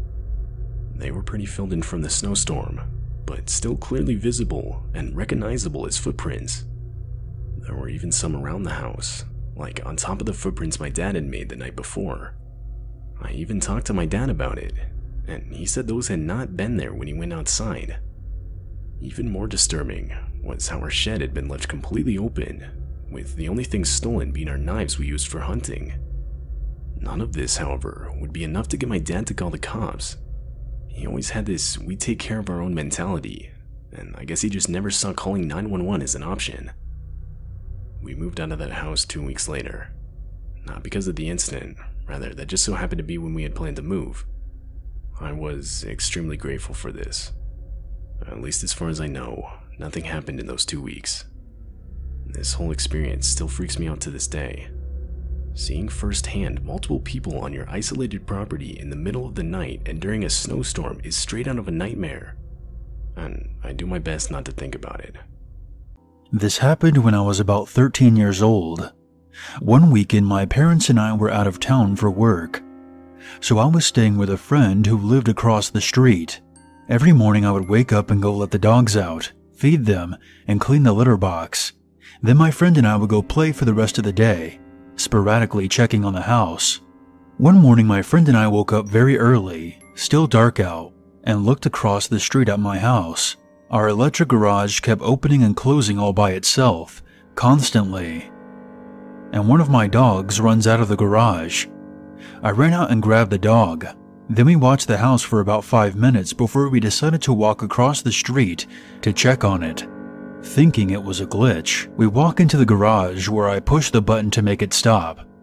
Now, to explain my house, you walk into an entryway, and then the house is split level. You can go upstairs or downstairs. We walk upstairs, flipping on the lights and looking around, and there's nothing. Then we began to walk downstairs towards the basement. As I flip on the stairwell light, which has a dimmer on it, we see a shadow on the wall quickly move away from the bottom of the staircase towards the other side of the basement. My friend and I freak out and run out of the back door to my friend's house, where we wake her parents, who call the cops. They come and search the house. Nothing inside. However, they do find footprints in the snow all over the back deck, which wasn't shoveled, and the back door was found unlocked. Nothing was missing as far as we could tell, so I cannot imagine what he wanted. I didn't step foot into the house again until my parents came back home, and even then, I basically had to be bribed, not to mention my room was down in the basement. I slept in my parents' room for 2 weeks after that. Kind of funny thinking back on it, a teenager sleeping on the floor of their parents' bedroom. Number 2. When I was a kid, I was living with my grandma in an apartment complex in a very poor area. It was a really bad neighborhood, but my granny and I were living in the nicer part, which really isn't saying much. The apartment complex was really small, 3 floors and 12 apartments all in all. But as the neighborhood wasn't exactly friendly, neither were the neighbors. We hardly knew anyone in the complex. People were constantly moving in and out before you even had a chance at saying hello. But then again, the few people we did say hello to were either creeps or criminals. I don't think we were missing out on much. The complex had a huge basement, and each apartment had their own room in the basement. The basement also had a laundry room. The entire basement was creepy as fuck, but it was really quiet down there, most of the time. But anything going on in the complex would eventually manifest into sounds in the basement. On top of that, the heater, which was also down there too, was always making this sound like a dying cat, and every pipe and floorboard down there was really creaky. As a young child, my granny didn't allow me to go down there on my own. Not that I ever wanted to. Even before this particular incident, plenty of bad stuff had happened down there. People would often use the basement for illegal activities or to store drugs. A lot of people would move away without cleaning out their rooms, leaving behind the stuff to be found by the landlord. One time the landlord found a meth lab. Another time he found a batch of dead dogs, which apparently had been alive when the resident of the room had been living in the complex, but had starved to death once he had moved out. Anyways, I was 14 when I was first allowed down in the basement on my own.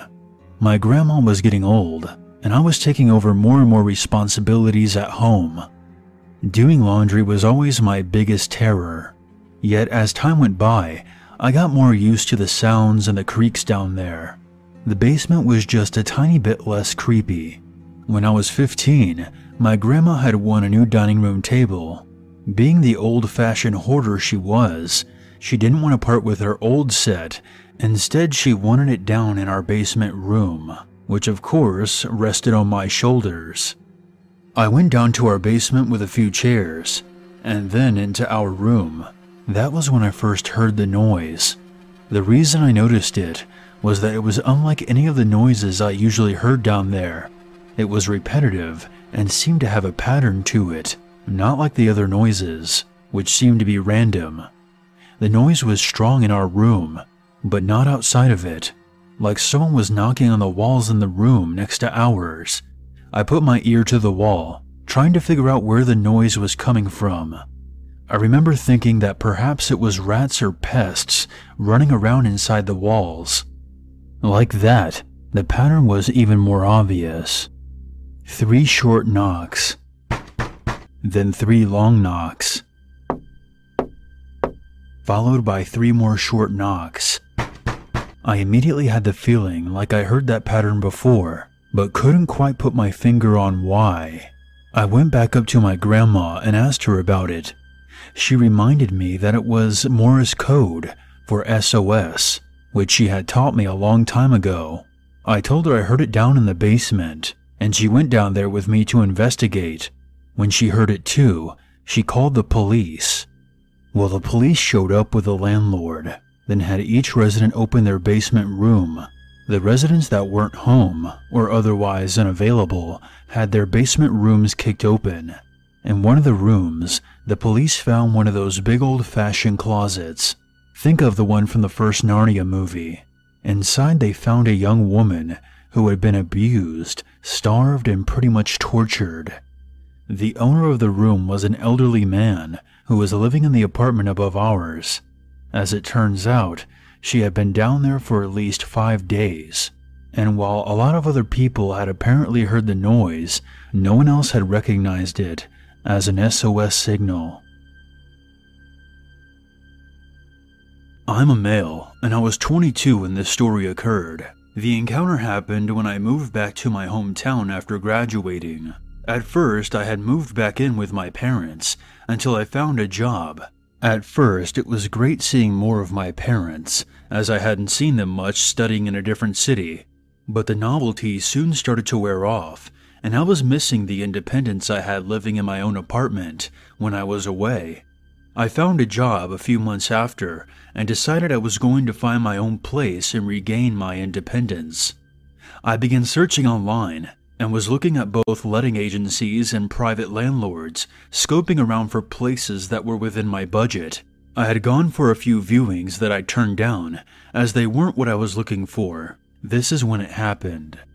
I came across an ad online for a place with a great location within my budget. The ad had contact details for Alan, with a standard-looking email address. I emailed Alan and found out the place is still available. I'm psyched and arranged a viewing. Alan doesn't work or live in the town and won't be able to meet me before 7 p.m. No problem. We can both do it the next night. So I show up to the address. It looks just like the photos from the outside. I'm getting more and more excited, and I can't believe my luck. I knock on the door, and a large man opens. I'm 6'1", 190 pounds, and this guy was towering over me, easily 6'4". He almost looks disappointed as he extends his hand. I'm Andy. The name was Alan on the ad. Not a red flag yet. Could just be he doesn't like advertising his real name. As I shake his hand, I say my name. He responds, "I thought you would be a girl. I have a unisex name." At this point, I'm assuming he prefers girls, as they tend to be tidier than guys. I say, "Don't worry, I'm quite OCD with my living space. I like to keep it clean." He just sort of nods, still looking disappointed, but as if he's trying to hide it. He seems uninterested as he shows me around the place. I actually really love it so far, but anytime I show my interest, he seems to be trying to put me off. For example, I said I love the big windows, and he responds with telling me that they can be drafty sometimes, just small things like that. I'm still brushing this off as him thinking I won't be as clean as a female tenant. We finish looking around the place and I tell him I'm really interested in renting, but first, I want to see the basement. It was advertised with spacious basement in the listing. He then states that there is no basement.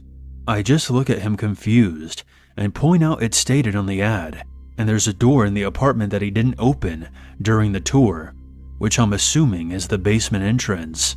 He's beginning to act a bit sketchy and says he's reconsidering including the basement and that he might be just using it for storage instead. The basement was a big positive for me on the ad, as I pictured man caving it or throwing parties down there with friends. As the apartment is in my budget, I say I would really like to see the basement, and if I liked it, we could possibly work something out, like me paying more to include the space with the rent. He seems unsure, but as I'm being adamant, he finally relents and says he will show me, but first he has to go down and tidy up. At this point, I'm reconsidering hanging around, as it seems like a red flag, but at the same time, he said he was going to use it for storage, so I figured it might be a bit messy down there. So I decide to wait. Andy disappears into the dark basement. I'm waiting for a light to flicker on when he reaches the bottom of the stairs, but it stays dark, and I hear some shuffling around for a minute or so, and then the light comes on, and he shouts up that I can come down. I begin to get this really uneasy feeling, and I'm considering leaving, but I brush it off because I do still really dig this apartment. I head down the stairs and reach the turn near the bottom, when Andy perks up. "Watch your feet." That's when I look down and notice it. There's a thin line of that plastic kind of clear wire stretched across the stairs. You know, the kind that's used for washing lines. It runs across about ankle height, right before the bend, and tied around the ends and secured by screws. He sees the what the fuck look on my face and quickly chimes in that the last tenant had a dog and he painted models or something down there.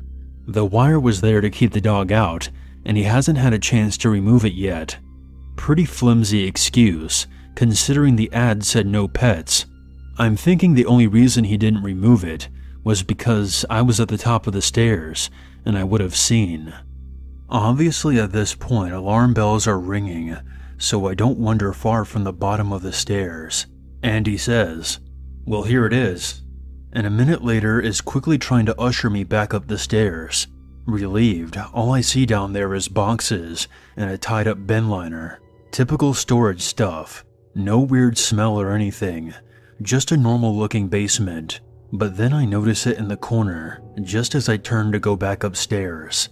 There's an old mattress poorly propped up in the far corner, with a sheet covering it, but you can see the bottom corner, and it's clear what it is. It looked like he tried to hide it with a sheet, but couldn't see in the dark. We head back upstairs, me leading, and I remember to step over the wire. Andy immediately closes the door. "We'll get in touch if you want the place, and maybe we can work something out with the basement." He's acting super sketchy at this point, and I can tell he wants me out right away. So I say, "Sure, it's a lovely place. I'll be in touch. Nice meeting you." Then I'm quickly ushered out. I called my best friend when I left and told him what happened, and that Andy might be planning on luring a girl down there and tripping her on the stairs to do God knows what. He says maybe I'm being paranoid, but it does sound sketchy as fuck. I decide better safe than sorry and call the police station on the non-emergency number and explain to them what happened. The police thank me and say they'll check it out, but they really don't sound sincere. I expect to hear a follow-up. I called back about a week later to inquire, and they told me they can't release any information. But I keep an eye on the local news, and nothing comes up that sounds like Andy. The ad did get removed the next day though. Maybe I put him off the idea. Maybe it was me being paranoid, and maybe there was nothing malicious afoot, or maybe Andy followed through with his plan and was never caught.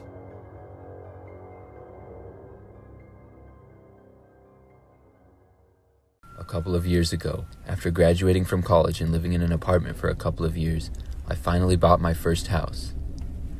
It was sort of small but had 2 floors and a basement. I got a pretty good deal on it because it needed a little bit of work, but over the first few months, I got a lot of improvements done. Anyways, one day after work, I was going down to the basement to do some laundry. The basement was mainly unfinished, but I did have some extra furniture and a few boxes down there. As I was passing by the main room of the basement to the laundry room, I thought I noticed something out of the corner of my eye. I stopped in place and looked over. Then I leaned down to get a better look. When I could get a better angle, I saw that there was a man hiding underneath a table that I had sitting in the basement. I must have been frozen in shock, because it took me several seconds to believe that there was actually some random guy in my basement. The man made eye contact with me, and then he moved. He got up from underneath the table and ran into a nearby room. The next thing I knew, all of the lights went out and I couldn't see anything at all. I figured he messed with the fuse boxes down there and switched them off or something. I literally couldn't see anything at all. And unfortunately for me, I had left my phone upstairs charging and couldn't use anything as a flashlight. I was probably about 15 or 20 feet away from the stairs, and I wanted to get out of the basement as soon as I could. I started to slowly walk in what I thought was the direction of the stairs. It was very quiet down there. Then I heard noises of moving coming from a ways away, but I couldn't tell exactly where. I didn't know who this guy was in the basement with me, or how he got in my house, but I was terrified at him possibly being dangerous. I quietly moved a bit faster towards the stairs, and when I thought I would be getting to the steps, I tripped on something and fell down. When I did, I heard more movement. This time it sounded like the guy was closer to me. I decided to crawl to the stairs, and I constantly felt around for the steps. Soon I was able to find them, and I began crawling up the stairs on my hands and knees. At last, I felt myself reach the door to the upstairs. Then I began to stand up to open the handle. When I did, I felt my right ankle suddenly get grabbed. Whoever it was had grabbed my leg and pulled me back to the ground. Then we started to go back down the stairs. As this happened, I desperately kicked my legs around as fast as I could. I could feel the man grabbing at my legs and trying to get closer to me. I could feel the man grabbing at my legs, trying to pull me down. I was able to get one really good kick in, and it seemed to get him in the head. I felt his grip loosen, and I quickly kicked away and stood back up, then opened the door. I wasted no time in shutting the door behind me and running to grab my phone. Then I ran out the back door to the house and called the police. I didn't stop running until I was off of my property and in the street. The police said they would have someone there within a few minutes. I continued to move away from the house though, because I didn't want to take a chance on seeing the man again. I didn't even care if he left. When the police arrived, sure enough, the man was gone, and my front door was left open. I don't know how the man got in my house or what he was doing down there, but those were probably some of the scariest moments of my life that day. I was very careful to always lock my doors after that, and I only lived in that house for a few more months before moving.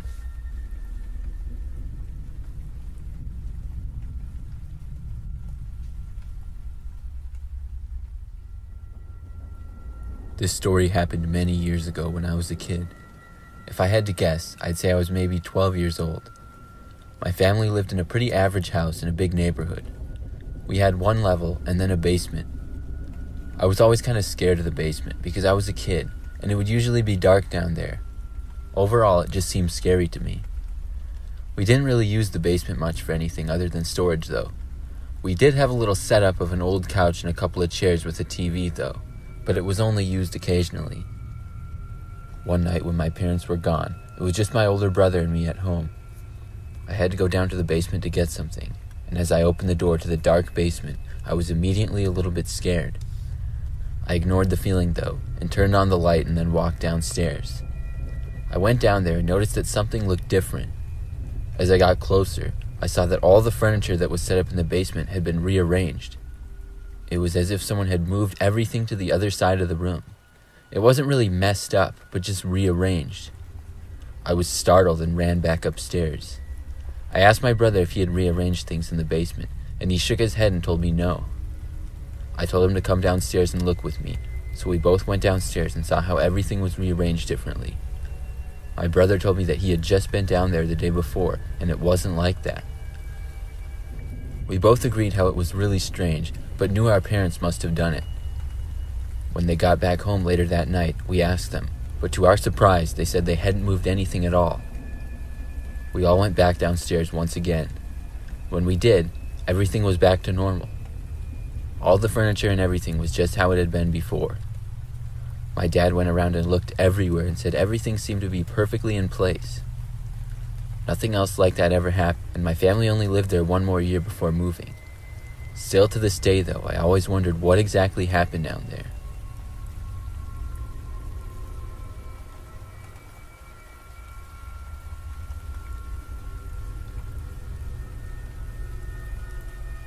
A few years ago, when I was in high school, I used to get home and play video games almost every day. I mainly played video games in the basement, where we had a pretty big TV, and I wouldn't bother my parents who liked to watch TV upstairs when they got home from work. Our house was a split level, and our basement wasn't really below the ground. Well, I guess half of it kind of was in the front, but in the back of the house we had a sliding glass door that opened up to the backyard. One day when I got home from school, I immediately went to the basement to play video games like always. Right away, I noticed that the sliding glass door was open just a little bit. I could feel the cool air blowing inside. I went over and shut it and immediately wondered who had left the door open, because I knew that I hadn't. Then I went to the couch and started gaming. I played video games until my parents got home and called me up for dinner. I ate with them and then did homework in my room and then went to bed. I had forgotten all about the door being left open downstairs and didn't even mention it to my parents. The next day, though, when I got home from school, the door in the basement was open once again, but this time it was much wider. I also noticed that quite a few things in the basement appeared to be messed up. I got a bad feeling and ran upstairs and called my parents. They told me to call the police, so I did and then waited for them to arrive. When they got there, they searched the entire house and property, but nobody was found. It seemed there had been someone in our basement, but they had left that morning. I was glad they were gone, but it was really creepy to realize that whoever was in our basement was likely in our house with us all night.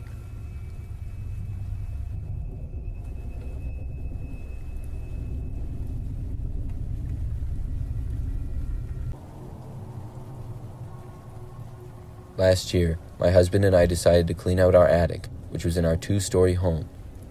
It was long overdue, and none of us had been up there in over a year. The attic wasn't very big, and neither of us used it. However, we did have some things up there that had been stored up there for years. We finally decided that the space could be put to better use. We both went up there one Saturday morning and looked inside. There were a few boxes and old pieces of furniture.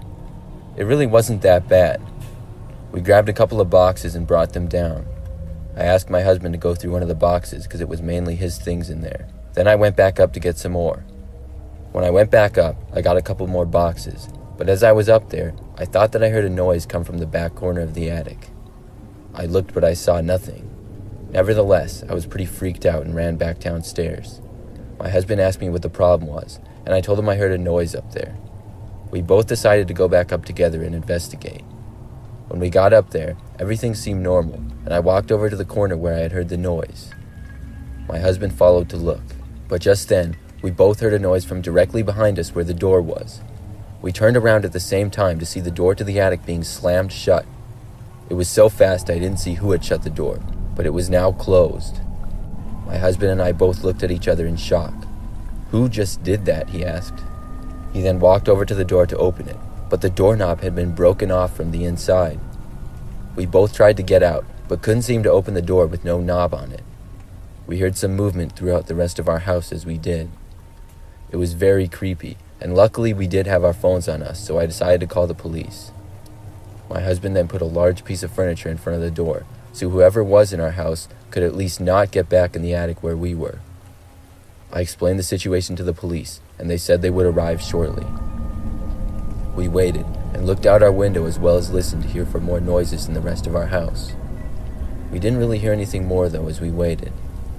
We looked around the attic, but didn't see any evidence to indicate that someone had been up there. Several minutes later, we saw out the window the police arriving in our driveway, and we waved out to them. They made their way into the house and up to the attic when they opened the door for us. They told us whoever had been in our house was now gone. Our back door had been left open, and they didn't find anybody inside. Whoever it was didn't appear to take anything or mess up the house at all, which was a little bit surprising to me. We were able to finish cleaning out the attic and replace the doorknob in the days after. We didn't know how the person got into our attic in the first place, or what they wanted, but I also found it creepy how they knew to remove the doorknob so we couldn't get out.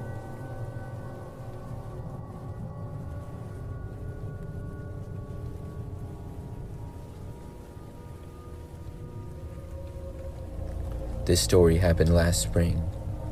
I was doing some spring cleaning in my house like I did every year. As soon as the weather would get warm, I would organize through things and then have a big yard sale. I went through many things around the house and then took out several boxes of things we were selling outside because it was such a nice day out. Once we had everything outside, we would organize it and decide how much we would charge for it at our yard sale. I was cleaning by myself on this day, and went through quite a few things and had a decent number of boxes outside by the time I had been cleaning for a few hours. When I was on my way out to the driveway to put some more things out, I saw a man walking up my driveway and towards my garage. We had a detached garage which was open at the time, and I didn't recognize this man at all. It was really unusual for something like this to happen, and I called out to the man and asked him what he was doing. But he didn't answer me. He just kept walking until he was inside of my garage. Now I was a little bit worried, because we had tools and other things in there he could steal, or even use as a weapon. Still, I decided to follow the man inside and hope that he didn't have any bad intentions. Maybe he just thought he was at another house or something. I walked over to the garage and went inside. When I got inside, I couldn't find him.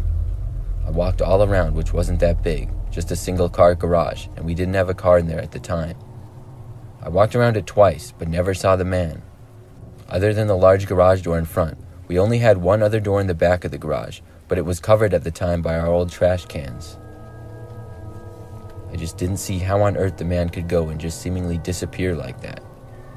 I was a little bit spooked, and then went back and decided to bring the boxes just inside my house.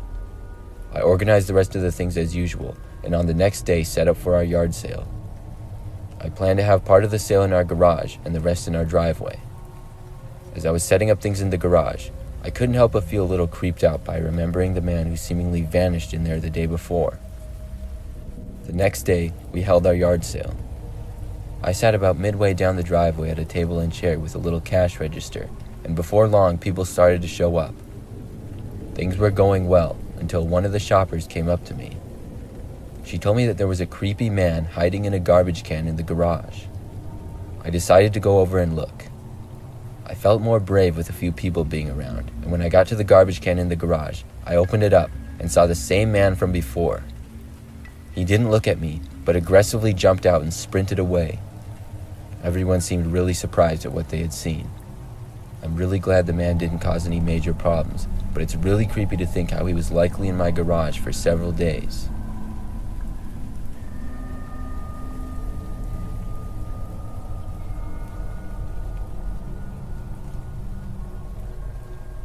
Several years back, I was cleaning out my house. I was renting a house for a year, and the year was almost up. I wasn't going to be living there the next year, so it was time for me to start cleaning out and moving my stuff to my next place.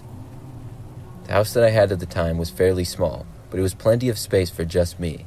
I lived there by myself, and I had just finished cleaning out the living room, other than some basic furniture, and I had moved on to clean the kitchen. There were quite a few cabinets, so many that I didn't use a good number of them.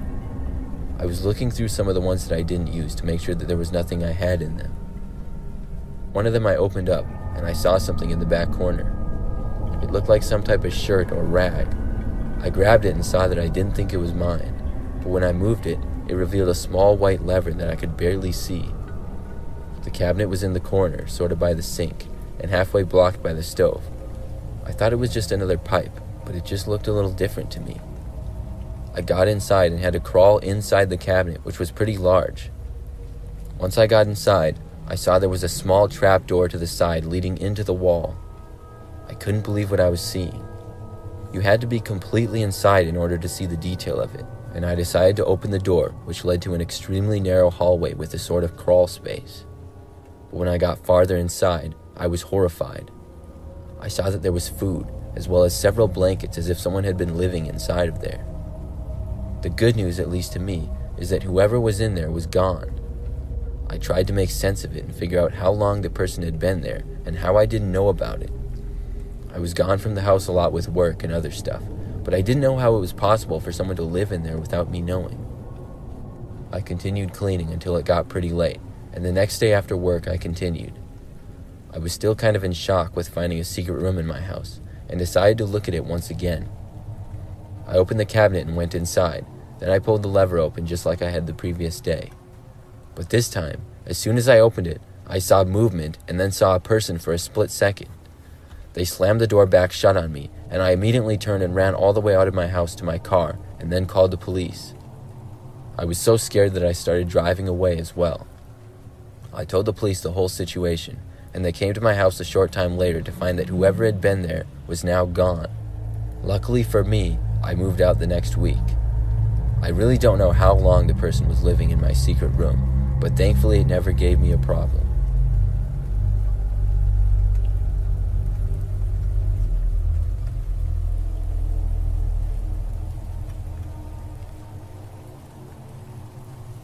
Back when we moved into our house, we were introduced to all of our neighbors by them coming to our house with cookies or brownies, kind of like they do in the movies. This was a nice, quiet, middle-class neighborhood, made up of mostly older white people and new families. I mention that because we were the only black family in the neighborhood.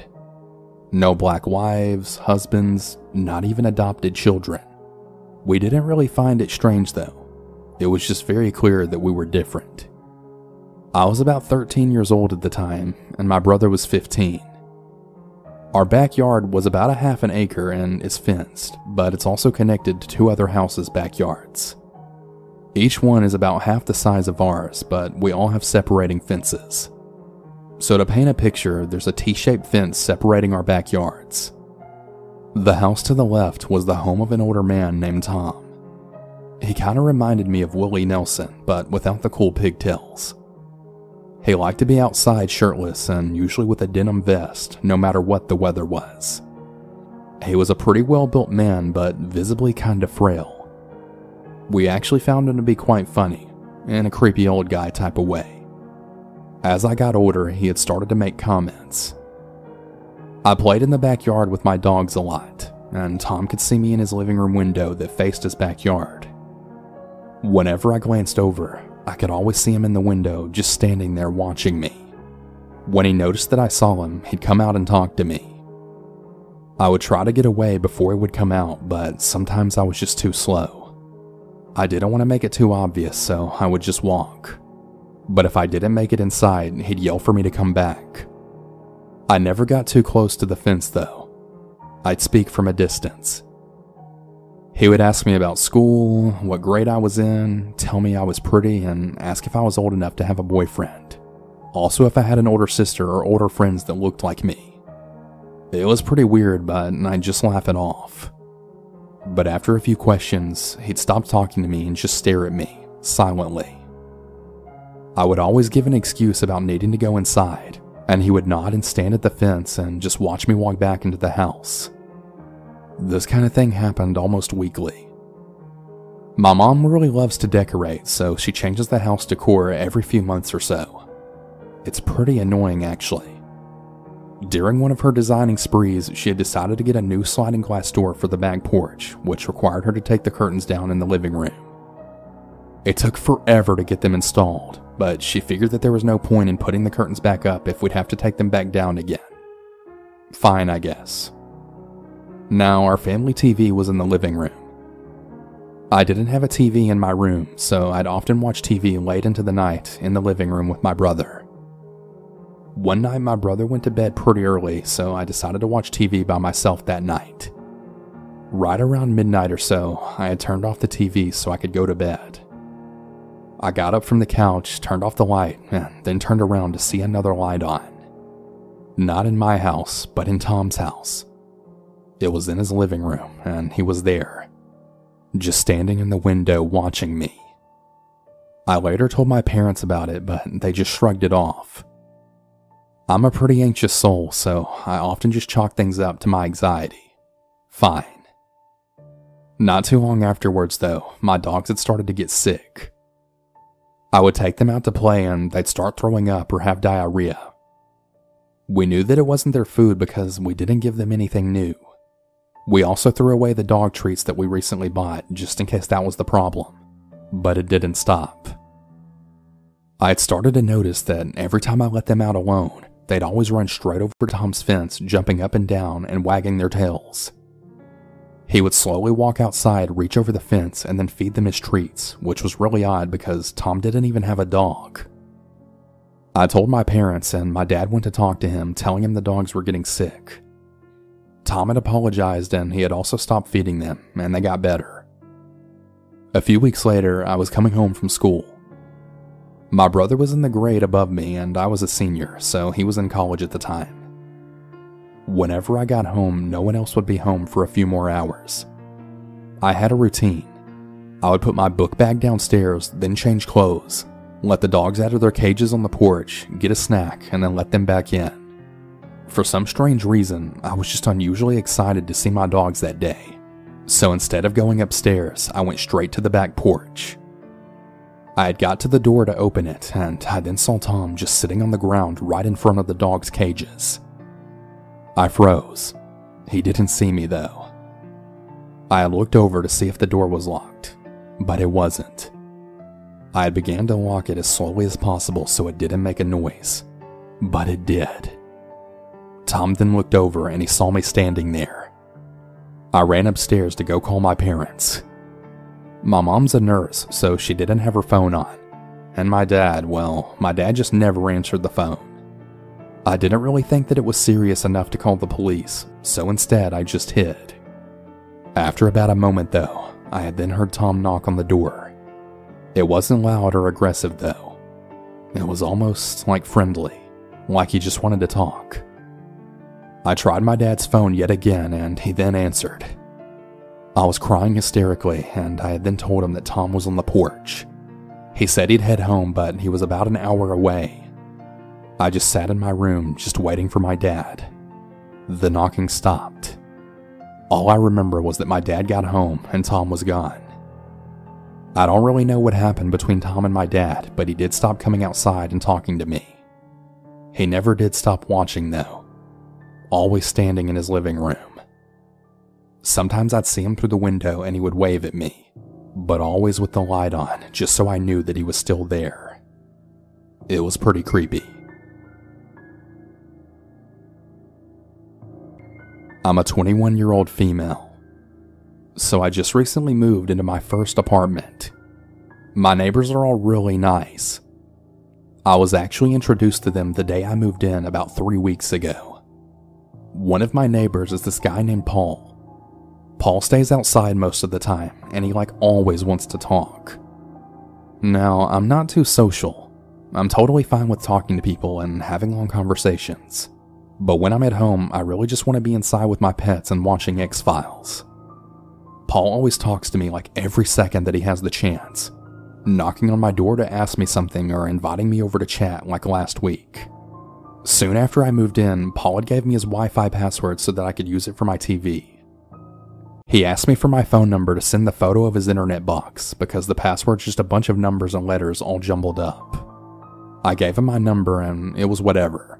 We never sent any texts apart from that photo. Then today, I had got a series of texts saying that I have a secret admirer and that he wants to stay anonymous until we see where things go. At first, I just ignore it. That is, until he then uses my name and then says, Talk to me, yes or no. So now I'm totally freaked out. I entertain the text, answering simply and just trying to find out who it is.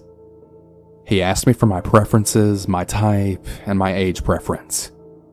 Pretty mildly weird and unsettling since he absolutely refuses to tell me who he is. Later on in the text, he says that we should have a secret affair, not tell anyone. He says that he's in his 40s and that we should sleep together and that he'll always support me financially. There's only one person in their 40s that has my number. My neighbor. My neighbor Paul, who's always outside talking to me any chance he gets and constantly staring at me. I tell him that I'm pretty positive that I know who he is, but he just insists that I don't. There's no coincidence in the fact that I got his text not even 2 weeks later after giving him my number. He says that he could have gotten it from a coworker. Now, I work in a hospital, but in my department there's only 5 guys, but not a single one of my coworkers even have my number. So anyway, yeah. Now I have a creepy neighbor who propositioned me for sex in return for money, and I'm pretty much stuck here in a year lease, living about 10 feet away from him. So great. This event occurred when I was a child. I was around 8 years old at the time. My mom, my sister, and I had just moved into a new apartment complex, and we were really happy to finally have moved in, and everything was going pretty fine. My younger sister and I would always play outside almost every day, and soon enough, we had met our neighbor. He was really nice to us and would often give us candy and ice cream, but always told us not to ever tell our mom, which at the time, I didn't really give much thought to. We would sit outside and eat whatever treat he had given us that day, and then he would collect our trash, which we thought was really nice of him. He would always stare at us with a really creepy smile on his face, and I remember feeling really uncomfortable with it. On one day, my family was getting ready to go somewhere, and while my mom was getting ready, my sister and I just went outside to play. After some time, we had heard a whisper coming from upstairs. It was our neighbor, and he was poking his head out of his front door. He then said, Hey girls, I've got some candy, but if you really want it, you're gonna have to come up here to get it. My sister and I, being really naive children, got really excited, and we started to walk up the stairs to his apartment. While we ascended up the stairs, he had a really wild smile and a finger up to his mouth, like he was motioning us to be quiet. We were about halfway up the stairs when my mom then came out and told us to come back down. Then the man immediately closed his door. After that happened, my mom wouldn't let us go outside alone anymore, and our neighbor stopped talking to us completely. Looking back on this, I was so foolish to take things from a man that I barely even knew. If my mom wouldn't have called out to us, who knows what would have happened to me and my sister. Not too long after, we had moved to a different location. To that really creepy man that almost successfully lured us into his home. I'm really glad you didn't succeed.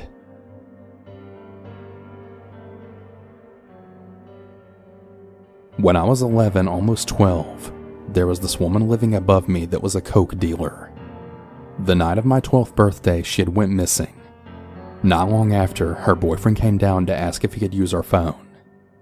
This happened in 2004, so having a cell phone was more of an exception than a rule, at least for my area. For a little context, I was home alone at the time while my mom was at work about a 5-minute walk away.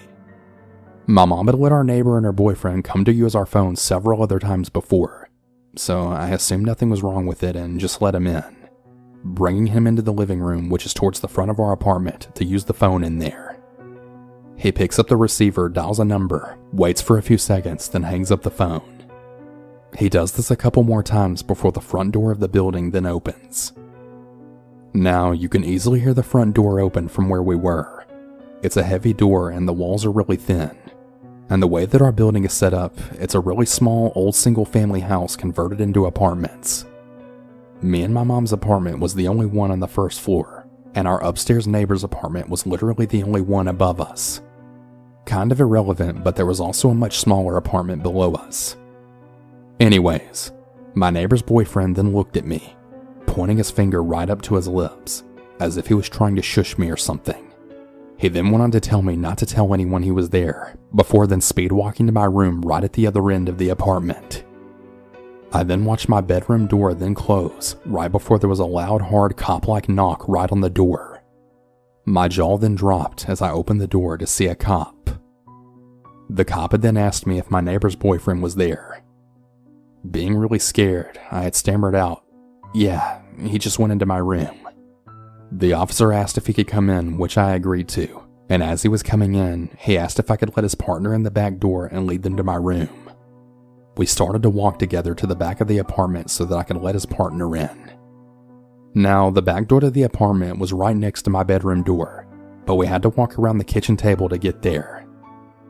After I let them into my room, I had then watched as they then pulled my neighbor's boyfriend right out of my bedroom closet.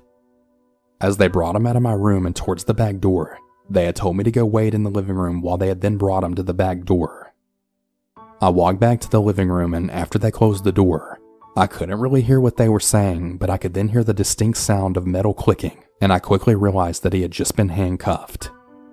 Still pretty scared, I waited for the police car to drive away before grabbing my keys, making sure the back door was locked and locking the front door on my way out. I decided to head to my mom's work, now crying. I'm pretty sure I cut the 5-minute trip into about 2 minutes, and I've never been a fast runner in my life. I was pretty much fueled entirely on adrenaline and fear at that point, and I just really wanted my mom. When I told her what happened, my mom was so pissed off that he had used me in the way that he did, hiding out in a child's bedroom closet of all places and trying to keep the cops from finding him there. She gave me a pretty short but gentle lecture that night about not letting people in to use the phone, telling me that I wasn't to let people use our phone even if I knew them unless she was home. I don't really want to know exactly what he was wanted for, nor do I want to know what would have happened if the cops hadn't shown up when they did.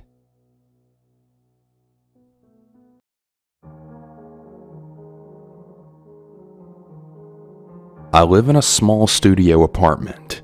I like my place a lot, even though it has some details that always made me really nervous living here. The wall facing the street is basically just a giant window, and I also live on the second floor, so my window is very close to the streets below. The marquee looks very easily climbable and gives direct access to my window. Even though that makes me a little uncomfortable, nothing really ever happened, and it just stopped bothering me a couple of months after I moved in. That is, until last week. Last Monday, I woke up at around 2 a.m. to go get some water to drink. Since the kitchen is right next to the side of my front door, I could hear something coming from the corridor as I filled up a cup. It wasn't coming from another apartment or from the streets. The noise had that very specific reverberation from an empty corridor. I approached the door and could make out that the sound was actually some kind of trap beat playing on repeat. At first, I thought maybe that was just some drunk guy messing around with his phone before getting to his apartment. But after laying in bed again, I could still faintly hear the same beat coming from the corridor. It kept playing and playing until I fell asleep about an hour later. 7 a.m. rolls around and I'm woken up by someone ringing the doorbell. It was a cop. A bunch of them, actually. The landlord and some of my neighbors were also there. Even with the place really crowded, it was really hard to miss the trail of blood that went from the corridor window to the far end of the wall. The cop said that someone was leaving for work early in the morning when they came across the blood smears and then immediately called the police. He questioned me and the neighbors. The place was scrubbed and we went on with our lives, but I couldn't stop thinking about it. Every single day I always come home and walk over where the blood was, and I always wonder what the heck happened in the corridor that night.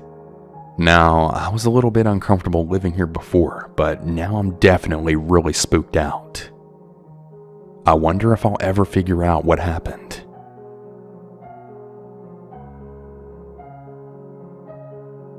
When I was in college, I lived in apartments that weren't on campus but still called student housing. I saw this guy around that I thought was pretty cute. His name was Kiefer. He knocked on my door one day and he said he was the maintenance man and that he needed to change our AC filters. I was making dinner for my roommate at the time and for myself, and he commented that it smelled really good, so I invited him in to stay for dinner.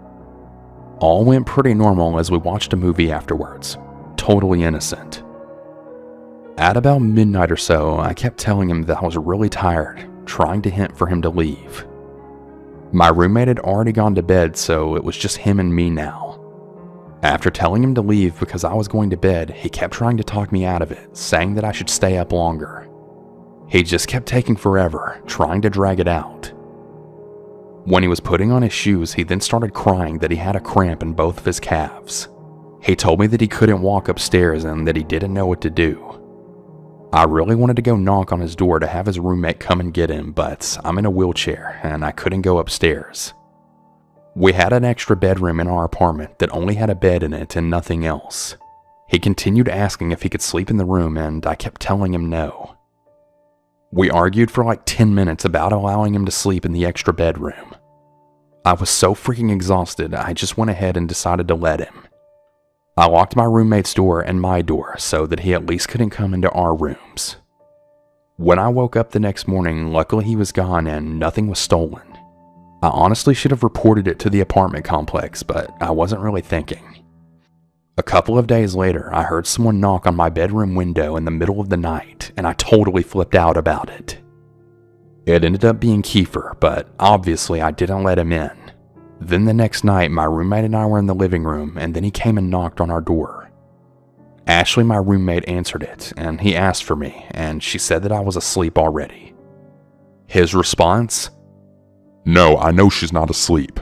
I looked inside y'all's window, so I know she's awake. Yeah, Kiefer was definitely a creep.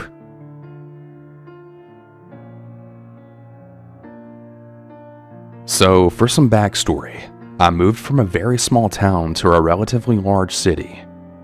It was for university, and I was around 19 years old. Since I wouldn't be in the new city until around September, my soon-to-be roommate decided to look for a place for us to live in the fall. In mid-July, she finally found us a decently priced, newly renovated, close to everything apartment. It was on a pretty busy road in the city. Fast forward to September when it was time for me to move in. Myself and my parents get to the building, and it looks a bit disheveled from the front, and upon entering, the inside of the building was an absolute mess. Appliances in the hallways, plaster was running up and down the walls like a child had been given the material to play with, and the flooring was missing in most places. Since the apartment was actually kind of nice, and since it was my first ever apartment away from home, I was absolutely thrilled to finally have a place of my own.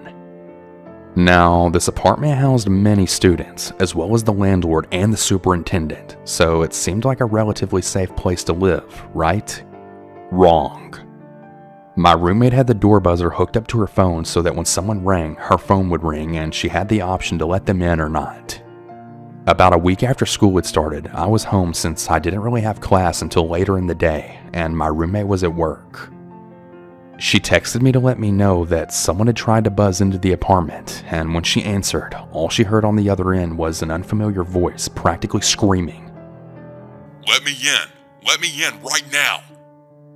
Luckily, my roommate had the sense enough not to let them into the building. About 10 minutes later, someone comes banging right on my door. Without saying anything, they just continued knocking for what felt like hours, although it was probably only about 20 minutes in reality.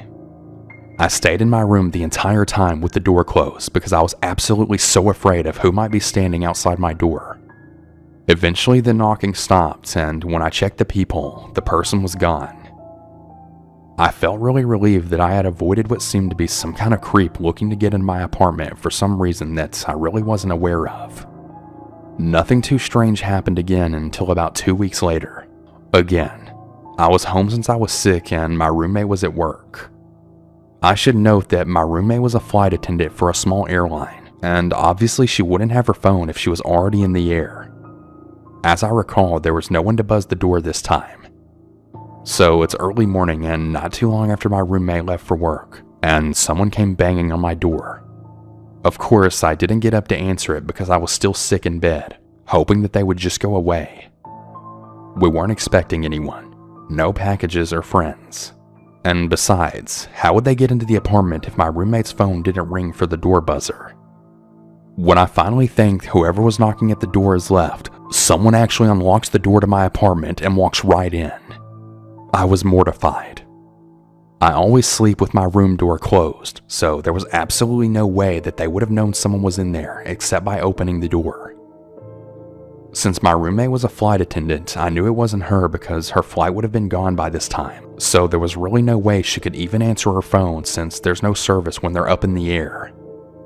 I was frantically texting her to let her know that someone was indeed in our apartment without our permission. Where we live, our landlord must give 24 hours notice before entering the property. As I lay in bed crying and shaking out of pure fear, the person seemed to have just walked around the living room area and then left again. As soon as I heard the front door shut, I ran and locked all of the locks and put across the chain that would keep anyone from getting in, even if they had a key. To this day, neither me or my roommate know if it was the same person or someone who had previously lived in the apartment. We have no idea who it could have been. We left that apartment building only a couple months after that and moved into a more friendly and seemingly safer neighborhood. Whenever I drive past that building now, I always get the creeps. I don't think that I'll ever forget what happened. In Michigan, there's a little place called Traverse City. It's a smallish, very esoteric hippie kind of town. In this town, there's a bona fide abandoned mental institution, complete with an absolutely enormous deserted grounds and dilapidated buildings, an old rusty water tower, and a huge stone basin in the middle of the woods that could hold maybe about 50 people. You know, the works. This actually isn't the creepy part, believe it or not, as nothing scary really happened there. It was actually quite the popular hangout for college kids to get stoned and whatnot. It's more of a small detail on just how strange this town is, and kind of a backstory. You see, when the mental ward shut down, the patients were basically let loose to their own devices, and many of them ended up as one of the many homeless people that just roamed the town, and some of them just ended up in the Whiting. The Whiting was the cheapest apartment in town, basically a month-to-month hotel.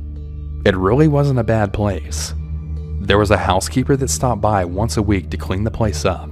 It wasn't falling apart or infested with pests or anything. It was technically a sort of halfway home years and years ago, and it had to be shut down when some man was found dead of heroin overdose on the front steps.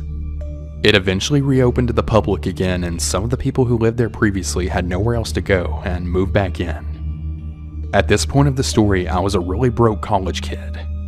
I got some really weird vibes from the place, but I was really short on money, and I thought it would be an interesting experience to say the least. Well, I wasn't wrong. First of all, it looked like the architect had actually gleaned inspiration from The Shining. Long, narrow hallways, some straight and some swooping around, Some that started out normal and then got so narrow that you literally had to walk sideways to fit. There was painted over doors and doors that led to nowhere, and tiny doll-sized doors in the hallway that never opened. There were a lot of creepy pictures of crying girls or off-putting abstract paintings decorating the walls. My friend lived in a small room that had a large mysterious X painted over his bed. He also had a painted over locked door to his left. And my other friend who lived on the second story at the end of the building had a window that looked out of a straight up brick wall. Pretty bizarre, right? Well, wait until you meet your neighbors. Schizophrenics and drugged out zombies wandered up and down the halls or peeked out of their doors before slamming it shut. You could just be walking along when the door would suddenly open and a battered looking woman would tell you that the other tenants were trying to hurt her and that she was going to be sleeping with a knife for protection. Another good friend of mine once opened her door and found an entire lamp taken apart piece by piece and then aligned on her doorstep. There's a few incidents that really stick out in my mind. Once I went to the shattered kitchen to make myself lasagna. One of the women was already there and she was sitting in a kitchen chair just talking to herself in a high-pitched girly voice. Now, this woman was a big and rather imposing individual, made all the more intimidating because she had a habit of ramming people in the shoulder whenever she passed them in the halls. She's just sitting there and mocking and insulting me the entire time, but all to herself as if I can't hear her, all while eyeing me with a sideways dead-eyed kind of look. Every now and then she gives a high-pitched giggle that sounded truly sinister. Well, I then say, everything all right? And she's muttering to herself, "The thing's talking to me." I won't respond. And then she giggles. I'm definitely perplexed at this point. I pick up a fork and I'm getting ready to exit, and she then starts really flipping out and starts rapidly saying, "You got a fork? You gonna kill me with that? You gonna stab me in the throat and murder my family with that fork?" Yes, she was actually screaming by the end of it. I didn't stick around. I could still hear her screaming whenever I would take my crap out of the door, going on about hurting her. And just like some movie, I can hear high-pitched hysterical laughter echoing down the halls as she gets louder and louder. Truly brought goosebumps up to my arms, I can tell you that. Another time, a man was so messed up on some substances that he could hardly stand, and he tried to chase me. He was at the foot of the stairs and I had to pass him, and he tried to slur some nonsense at me while I walked by him. I think he said something about a shower. Well, he reaches out and grabs my arm and then tries pulling me toward him. I pull away so fast that he gets knocked over, and as I'm running up the stairs, he's trying to collect himself and stand back up. I hide in my friend's room and we can hear him slouching and banging up the stairs, just calling for me in a doped up sort of way. About a week later, he apparently forgets about it and I see him in the lobby. He had asked me which room I lived in. So yeah, that's a brief summary of the really creepy place that I lived in at one point. It was definitely an interesting and creepy experience, to say the least.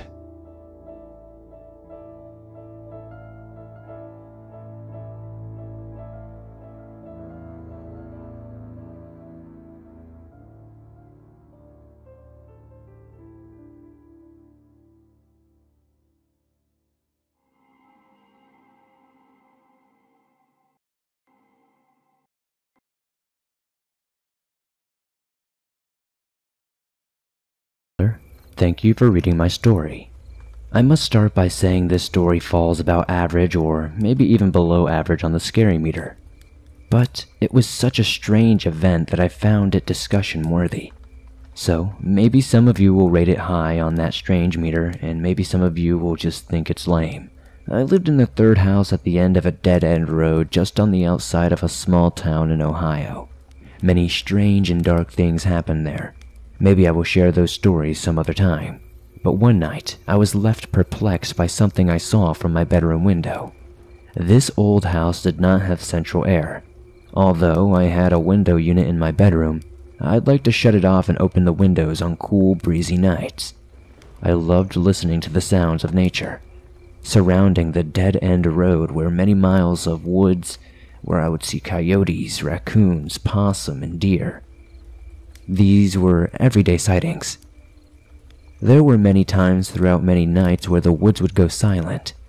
I think most of you know when the woods go silent, there is likely a predator of some kind nearby. One night I had my windows open. It's after midnight sometime, and I'm just browsing Pinterest on my phone when the woods go silent.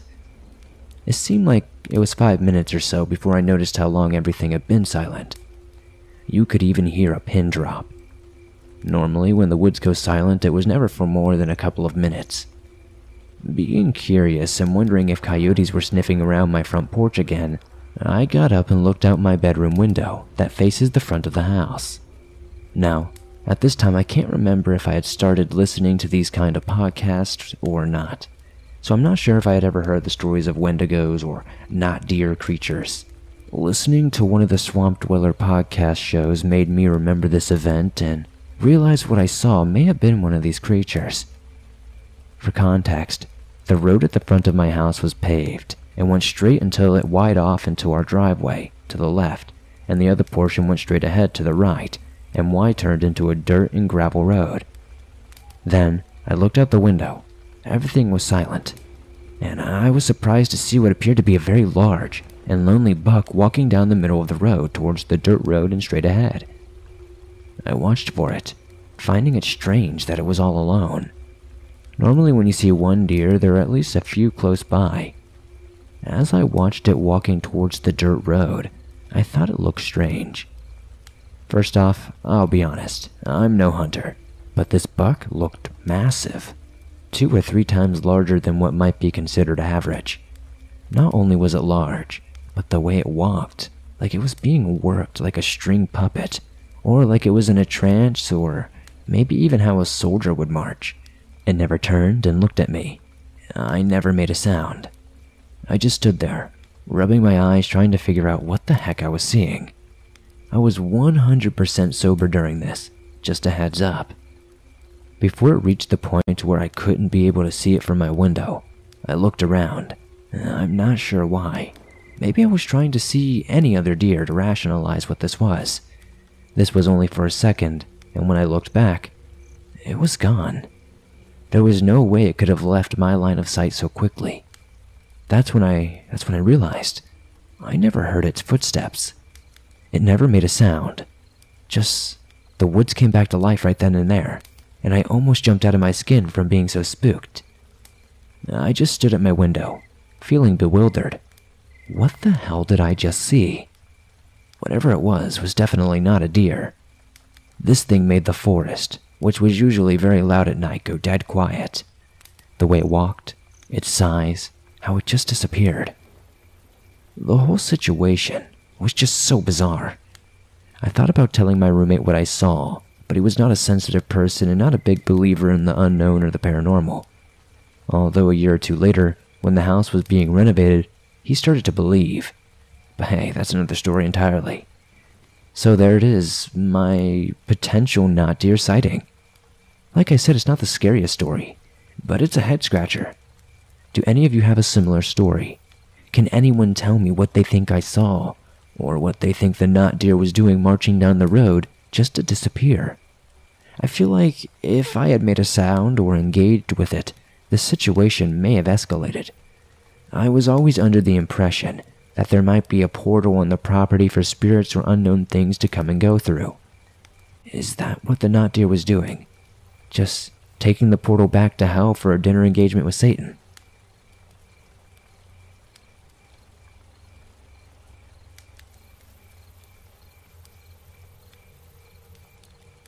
This story takes place in the Great Smoky Mountains National Park in Tennessee. For those who are not aware, the Appalachian mountain range is approximately 480 million years old, and I've always wondered, while hiking in the park, about what kind of animals once roamed the hills we hike today. In the summertime, the dense vegetation and the abundant rhododendrons can take you back to a prehistoric age when the dinosaurs would have foraged among the same hills that hikers now casually walk, basking in the unparalleled beauty that is the Smokies. This event happened in late December, when the leaves fall off the deciduous trees, opening the hills to your eyes, allowing you to see the contours of the land as you hike. Me and my girlfriend were staying in the small town of Weir's Valley, which is approximately 45 minutes west of the bustling tourist trap of Gatlinburg. We'd stayed in Gatlinburg in years past and decided that this year we wanted a small cabin far from the normal hustle and bustle of the late December tourist rush. Many of the locals spitefully call this period from Christmas to New Year's Hell Week. Knowing this, we decided to stop at a small hiking store and inquired about a day hike that would take us far into the backcountry. They pulled out a map detailing the western end of the park and showed us multiple trails that would fit our description. We ended up settling on a trail that was about 4 miles one way, with a massive waterfall as the reward at the end of the trail. We arrived at the trailhead at about 9 in the morning, and there was only about one car there already. Perfect. It was an elderly couple getting their packs ready for their hike, and we were excited at the lack of hikers. As our goal for the day was to try and not see a human being for the entire hike, the first half of the hike was entirely uneventful. We reached the waterfall after about 2 hours or so, and sat down and took a lunch break before departing back towards the trailhead. Before I continue the story, I want to make a note that we had not seen a single person the entire hike so far. We had not even seen so much as a plane flying overhead. That's why we turned the corner on the trail and we froze in our places. There was a girl walking alone about 50 yards ahead of us. Now, normally it's not uncommon to see people hiking alone, but they typically look the part. They usually have a hiking pack, hiking shoes, and they'll almost always acknowledge you and ask you how your day is before you go in your separate ways. Not this girl. First and foremost, she did not look like she belonged out there. She looked like she was about 15 or 16 years old, and she did not have a bag or any wallet. She was about 15 or 16 wearing tennis shoes, which was odd considering that this rugged trail demanded heavy hiking boots. We were shocked to see her out this far by herself, and we were even more disturbed that we didn't see her before turning the corner on the trail. She essentially appeared out of nowhere.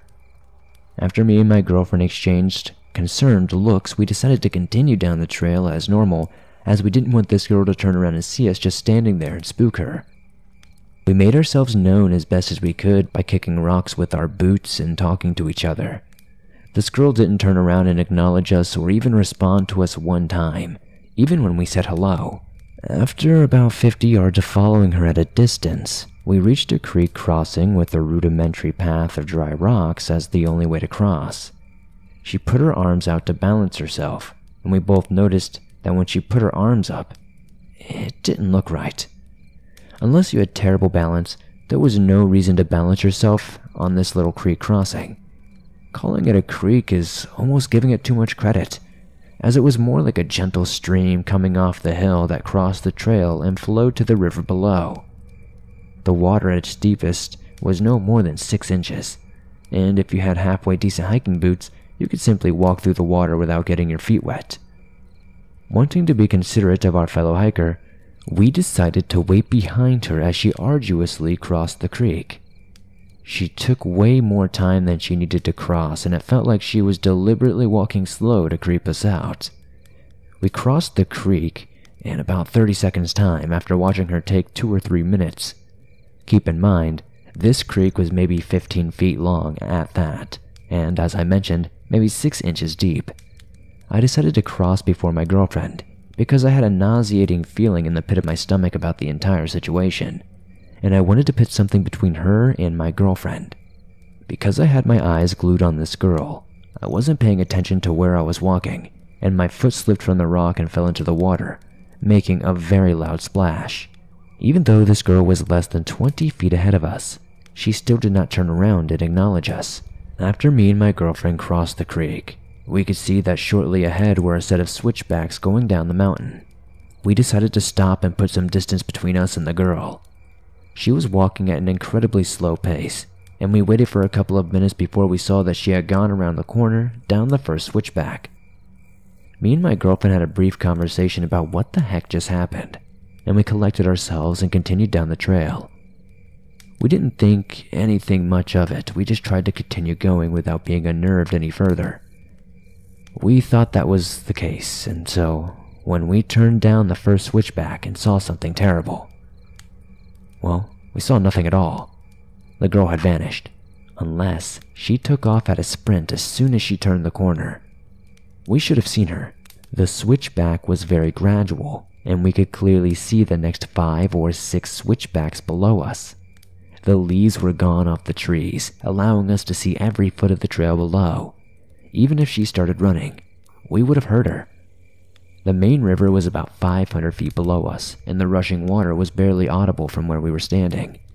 She either vanished, hid behind a tree from us, or somehow managed to sprint a quarter-mile down the mountain in complete silence away from us.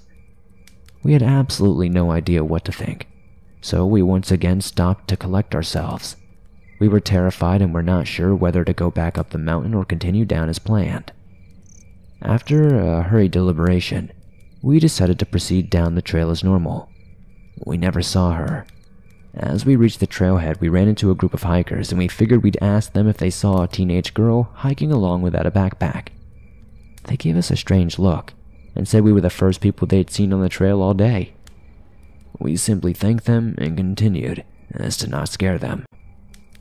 I've always heard of paranormal things happening in the Smokies, from Bigfoot to skinwalkers to a group of wild mountain people living primitively within the park. I've always entertained these stories because who doesn't love a good ghost story? I've never anticipated having an encounter of my own in the woods. The scariest thing to me about the encounter all these years later, though, is that we never saw her face. Before my husband and I got married, we were living together in a mediocre apartment complex in a similarly mediocre part of the city. Now, it wasn't an especially dangerous place, but security at the complex was severely lacking. For context, I once had my car stolen right out of the parking lot in broad daylight without anyone noticing. Another issue with the complex's parking lot was its shortage of spaces.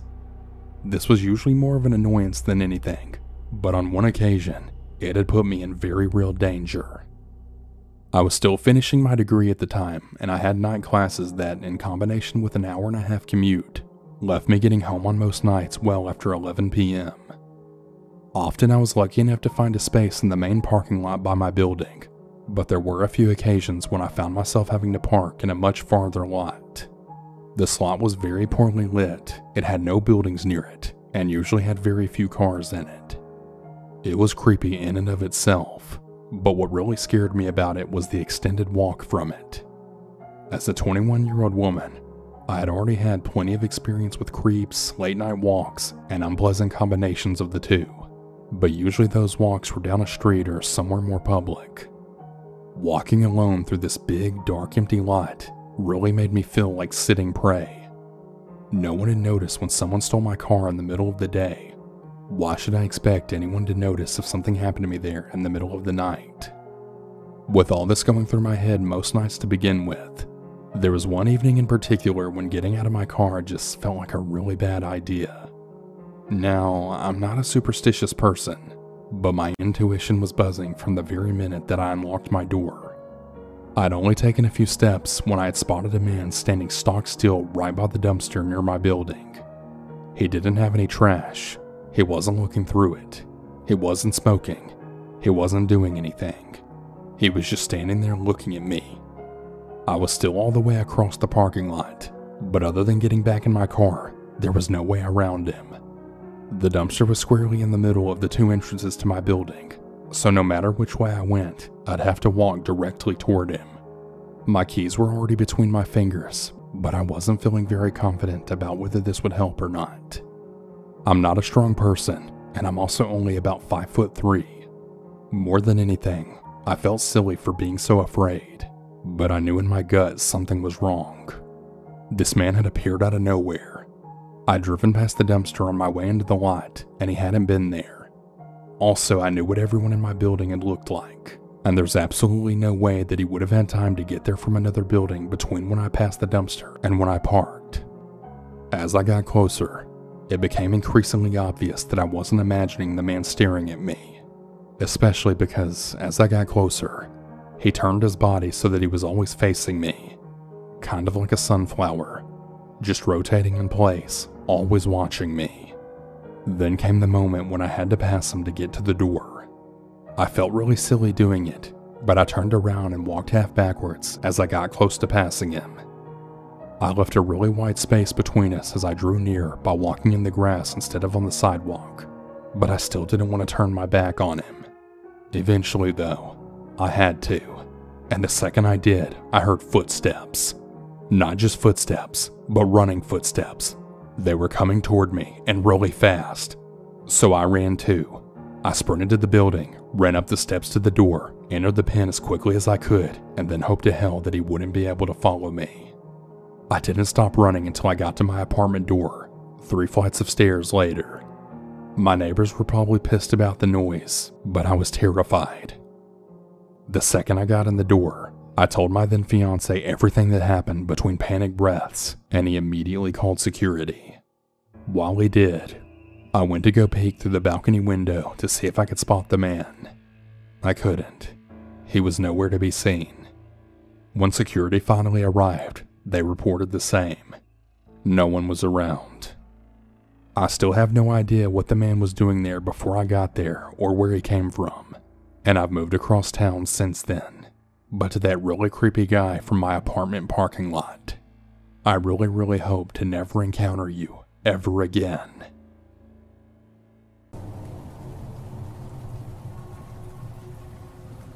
For a long time, just about every day on my way to work, I would stop at Dunkin' Donuts and get some coffee. I've been doing this for a while, and I'd stop at the drive-thru and pick it up. A while ago, I went there one day to the same location that I always did. It's close to my house and on the way to work, right before I get onto the freeway. One morning it was just like any other. I got ready for work, left my house, and then went to Dunkin'. When I got to the drive-thru, it was busy like usual. Eventually, I placed my order and got around to the window and paid. When I was there, they told me to pull around and park in the parking lot, and they would bring my drink out to me shortly. This was strange. I had never had to do this before, especially because I just got one drink and not a huge order. I drove and found an open parking space in the front of the building. I was thinking maybe they ran out of one of the ingredients in my drink and had to get more or something like that. I waited for a few minutes and was just browsing my phone. Then finally, I saw somebody approach my driver's window. They weren't carrying a coffee though. I rolled down my window to them. It was a guy with long hair and a black shirt. I thought he worked at Dunkin' at first because of his shirt, and he also had a Dunkin' hat on, but the man just stood there and stared at me. I rolled down my window and asked him what was going on. The man stood there staring at me for a moment, then said in a loud voice to get out of the car. My instincts were telling me to leave, so I backed out. The man just stared at me as I did and watched me leave. I drove away and went to work without getting coffee. The next day, I saw that the Dunkin' location was closed, and when I looked online, it said temporarily closed, but I couldn't find any information as to why. After that, I started going to another place for coffee in the morning instead.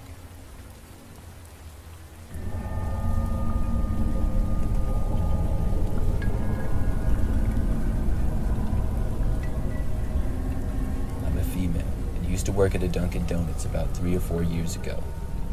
I only worked there for about 3 months, and the job wasn't really for me. When I worked there, I would do a little bit of everything. I was often helping people in the drive-thru. One day when I was working, a man came through the drive-thru and ordered a coffee. When he got to the window and I handed it to him, he asked me for my number, and he seemed sort of creepy. I told the man no, but tried to be nice to him. He seemed a lot older than me, was a big guy with a slight beard and brownish hair that was messy. The guy said okay to me and then left. Things like this didn't happen often, but would occasionally, and normally it wasn't a big deal. But later in that day, the man came back. It was about 2 hours later, and he walked inside the restaurant this time. I had moved to working near the front counter, and didn't even remember him at first because of how busy we had been. It wasn't as busy now, though, as it was later, and the man came up to the counter and asked me if I remembered him. At that point is when I did, and he started talking to me, asking me if I wanted to go out with him. I told him that I was working and I didn't want to. I then told him I didn't have time to talk, and if he wasn't going to order anything, I had to help the next person in line. He then put his hands up and said, "All right," and then started to walk away. It was the afternoon now, and we closed at 8 p.m., so I only had a few hours left. I got back to work and didn't see the man again during my shift. The last hour was very quiet, and as the sun set and it got dark out, we would rarely get very many customers. My coworker Anna went to sweep the floors of the restaurant, which is something that we usually did shortly before closing. I started to do some cleaning behind the counters. Anna came back a few minutes later and said to me that there was a guy who seemed to be pacing and walking around the parking lot. There were no other cars there other than ours, and she mentioned how it seemed a little weird because he kept looking over. I came out from behind the counter and looked out the window. It was the same man who had talked to me 2 times earlier that day. I told Anna this, and we both figured that he knew we were closing and was waiting for me to leave. We both were very concerned, and I decided to call my dad. Luckily, we lived only a few miles away, and it wasn't too far of a drive. My dad said he would be there soon, and when he arrived, he was able to pick me up right outside the door so I didn't have to talk to the man. He drove Anna and I to our cars, which were at the other end of the parking lot, but we didn't have to deal with the guy who was being extremely creepy. When we all left, we saw the guy just standing in the middle of the parking lot watching us. I didn't work at Dunkin' much longer after that. I never worked another closing shift or saw the man again, luckily, but I do wonder what would have happened if I had walked to my car by myself that night.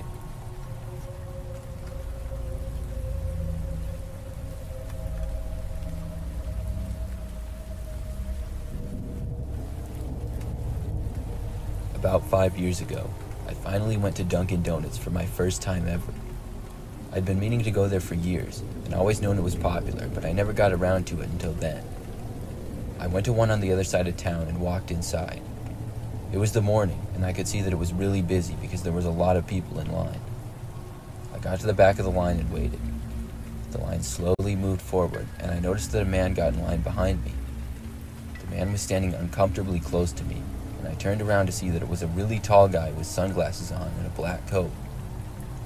It was awkward because when the line would move up, I would move farther away from him, and then he would keep getting closer. He always stood a really close distance from me. Finally, when it was my turn to order, I got a couple of donuts to try them and see how they were. After I ordered it, it was the weird guy's turn, but I noticed that he didn't go up to the counter and order, he just stood there, and then when I left, he followed me out the door. With the sunglasses on, I couldn't really get a good look at the guy, and I didn't know what his deal was, but I walked back to my car in the parking lot and got inside. Thankfully, the guy didn't follow me, and I watched him walk to a car a few spaces away. I got out the donuts and was eating them in my car. I noticed that the guy got in the driver's seat of his car, which just looked like a regular silver car. Then he started watching me with his sunglasses still on. This was starting to become really weird, so I decided it was best to leave. I put the second donut away, and just as I was about to back out of the parking space that I was in, I saw the silver car that the guy was in start to move. I was hoping he would leave, so I waited there, but instead, he backed out of his space and kept moving backwards until his car was completely blocking mine from leaving. Then, I watched the man exit his car and walk over to the back of mine. It looked like he took a photo of my license plate, and then touched the back of my car. Then he got back inside of his car and drove away. After this, I drove home, hoping that the guy wasn't secretly following me or anything like that. I don't think he was, and I got home just fine. I was wondering the whole time exactly what he was doing back there and why he would take a picture of my license plate. Then I went to go inside, and as I passed by the backside of my car, I noticed that where the man had touched my car, there appeared to be some sort of bumper sticker. I looked at it and saw that it didn't have any writing on it. I picked it off my car because I didn't want it on there and went to throw it away. Then I saw that on the other side, it said, "I'm watching you." It looked like it had been written in Sharpie. I threw it in the garbage and went inside. After that, I never saw the guy again, but I wonder sometimes if he was actually stalking me or if he got me confused with somebody else.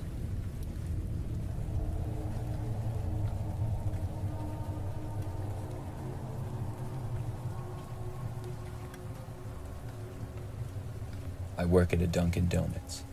I've been working there for roughly a year. The craziest thing that's happened so far was about 4 months ago. I typically work opening shifts.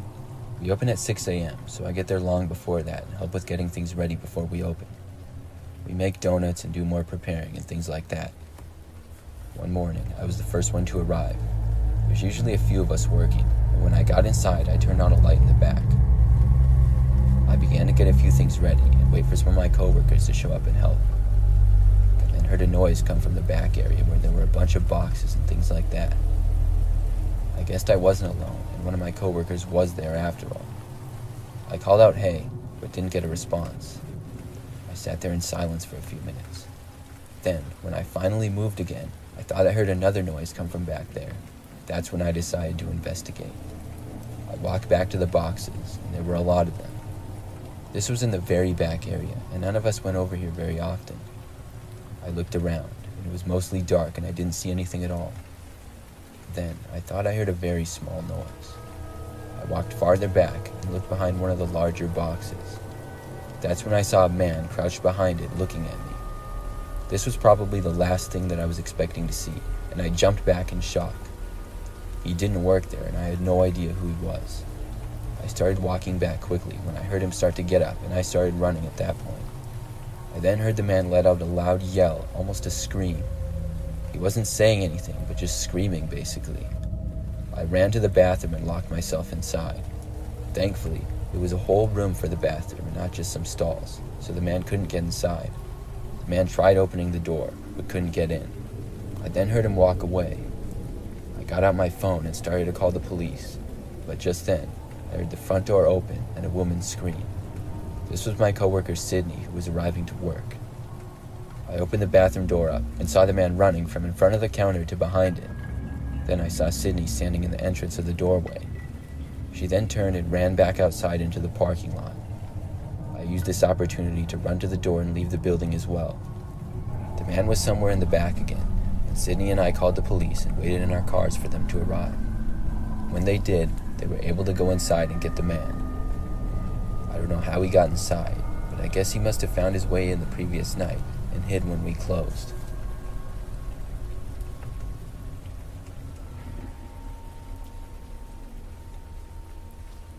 If you really like my content and want to support me, please like this video and click the subscribe button. It helps me to grow my channel and is essential in reaching a wider audience. Most of you watching my videos aren't subscribed to my channel, and that's why my animations can't reach their full potential. They aren't recommended to more people who would surely love my content as much as you do. You can always unsubscribe at any moment. Thank you in advance, and enjoy the rest of the video. Several years ago, I used to live sort of near a dollar store. It was about 10 minutes away from my apartment, and slightly closer than most of the other stores in the shopping area that was nearby. I really didn't go there much, but I occasionally would to get certain products. One night, I decided to go out and get a birthday card for my sister because it was her birthday later that week. I figured the best deal would be at the dollar store, so I drove there. The dollar store was called Dollar Tree, and I walked inside to see that they did in fact have a really good selection of birthday cards inside. The store wasn't too busy, and I was able to look through a bunch of cards before I finally found one that I liked for my sister. After I got it, I walked over and checked out with the cashier, then left the store. I walked out to my car in the quiet, dark parking lot, then got inside my SUV and started to drive away.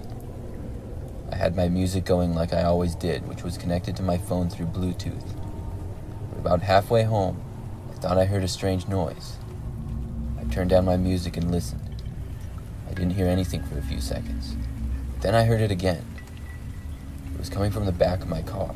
I looked behind me. I saw in the far back of my car, behind the second row of seats, the head of a man emerged, and I was looking right at his face for a good second. I screamed and immediately pulled the car over to the side of the road.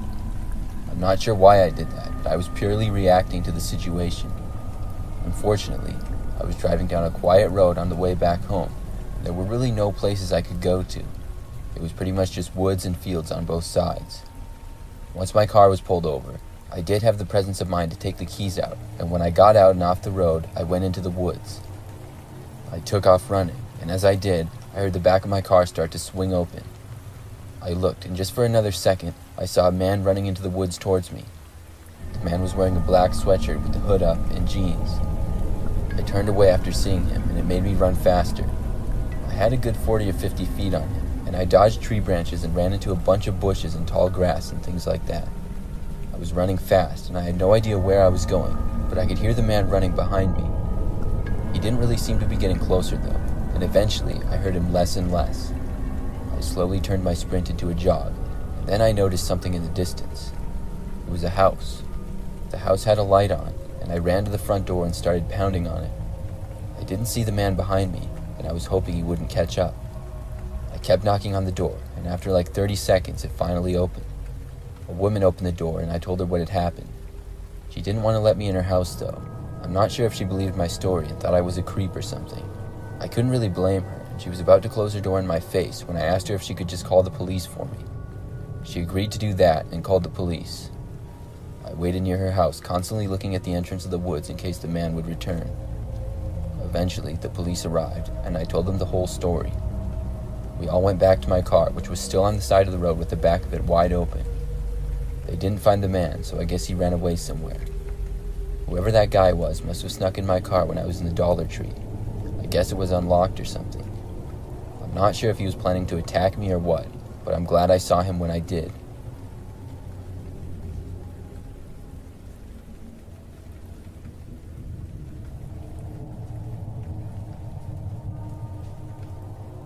I used to work at a dollar store.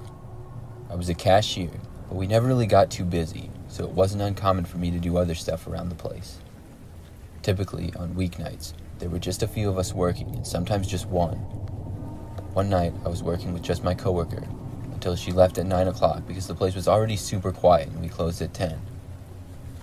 I agreed to close the place up, and it was an easy hour where I rang up a couple of customers, and then there were no customers in the place at all.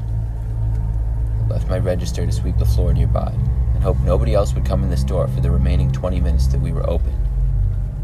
I was almost done sweeping when I heard the front doors to the store opening up. I looked and saw a man wearing a dark blue jacket and baseball cap walk inside. He immediately turned to the right and went behind an aisle out of my view. I finished up my sweeping of the floor and then walked back over to my register to be ready for when the man would check out. Time went by, and then I announced over the store speaker that we would be closing in 10 minutes. I once again repeated that when we were closing in 5. I looked around the aisles that I could see, but I didn't see the man at all. When it was 10 o'clock, I announced that we were now closed, and he had to come up to the cash register and check out. I waited a couple of minutes, but there was still nothing. I then walked over and locked the entrance door so nobody else would come inside. Then I decided to walk through the store and see where this man was. I went down the first aisle, and he wasn't there. I then went down a few more, but couldn't find him. Finally, I'd been around basically the entire store, and then realized he must have gone to the bathroom. We had our bathrooms in the back corner of the store near the employee break room, and there was a back room there as well where we had extra merchandise. I walked towards there, and as soon as I made it to the little hallway area that was back there, I saw him. It looked like he was almost hiding behind the door that led to our back room. As soon as I saw him, he darted from behind there and ran to the main area of the store. I walked out hoping to see him leave, but I didn't hear him leaving. Instead, I heard movement towards the middle of the store. Then, suddenly, I saw a man jump out from behind another aisle and throw a glass cup at me. I was able to move out of the way and dodge it just in time. I walked back around the side of the store and away from the man and made my way back to the front. I yelled that the man needed to leave now or I was calling the police. I didn't know what his problem was, but he was acting really strange. I didn't hear him leaving, though. I wasn't sure if this guy was insane or what. Then I heard a loud crash come from the area where he was. Now I knew I needed to call the police. But before I could, I heard more noises and watched the man run out of the store. After he had left, I wanted to run over to the door and lock it. But as I was on the way there, I saw him run back inside. He ran out of my sight again. I decided it was best for my safety if I just left the store, so I ran outside, then called the police. I waited inside my car, and eventually they arrived. The police came, and the police went inside the store and were able to get the man. When I went back inside, I saw all the damage that he caused. He made quite a mess, and I stayed late to clean it up. I was just happy everyone was okay. I think the guy was on drugs, or else he was just insane.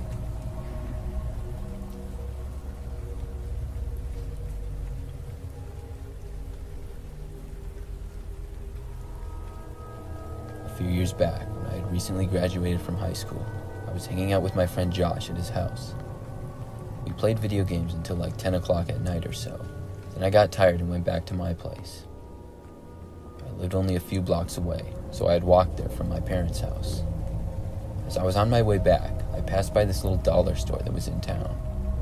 I was pretty thirsty, so I walked around to the front and went inside to get something to drink. I hadn't actually been to this store before, but I had drove and walked past it all the time. It just looked a little cheap and run down to me. When I got inside the place, it didn't seem very nice. It was sort of cluttered and old-looking. Nobody else was in there, though, so I walked right over to the fridge, grabbed a drink, and then made my way to the register.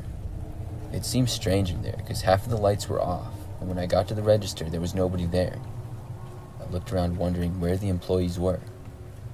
I seemed to be the only person in the entire store at all. I looked behind the counter and nobody was there. I set my drink near the register and then took a few steps away. Just then, I heard a voice come from behind me. I looked back over at the counter, and there was now a tall man standing there. He asked me if I was ready to check out. I jumped when I saw him. It was like he had just suddenly appeared. There wasn't a back room right behind the counter that he could have come from, and I had looked behind it before, and if he was ducking below it, I would have seen him there as well.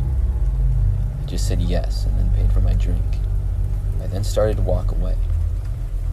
I looked back once again, but the man was now gone. Nobody was behind the counter. I was so confused, and I don't know what happened. I felt kind of creeped out by the whole thing. I started just walking home, and looked back one last time. I now saw the man standing outside the store about 10 feet from the door, just staring at me. It really gave me the creeps, and I walked faster and went the rest of the way home. It was one of the strangest experiences of my life.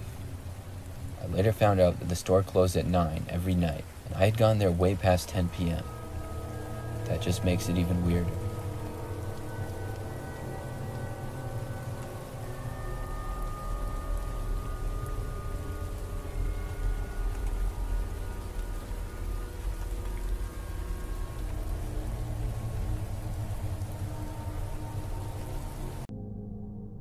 My daughter asked me if I wanted to share one or two personal experiences I've had as a police officer. She's a cop too, and seems to think that they may go some way in humanizing us in the eyes of our detractors. I have my doubts, but it's important to her, so I agreed to do it. So you may understand my way of seeing things. I'll give you a bit of background before I retired. I grew up middle class in the Midwest of America. After a few years of college, I quit and joined the Army. Soon after I enlisted, Iraq invaded Kuwait and we were sent to drive them out. I didn't see much combat, thank God. After my enlistment ended, I got out and enrolled in the police training program. I graduated that and became a street cop. The majority of my career was spent on the streets until I retired a couple of years ago. These days, I earn my daily bread as a gunsmith, and that's about the lot of it. The story I'm telling today started not long after I got my first assignment. I answered a call at a supermarket. The female manager met me at the front doors and informed me that a man was bothering customers. I walked around the store until I came across a disheveled middle-aged man. He was talking to a pair of teenage girls. They were visibly distressed, so I approached and told the girls that they could leave. Without blinking, the male turned to me and continued his conversation. He wasn't aggressive or loud, but you could tell from his body language and behavior that he clearly had some sort of mental illness.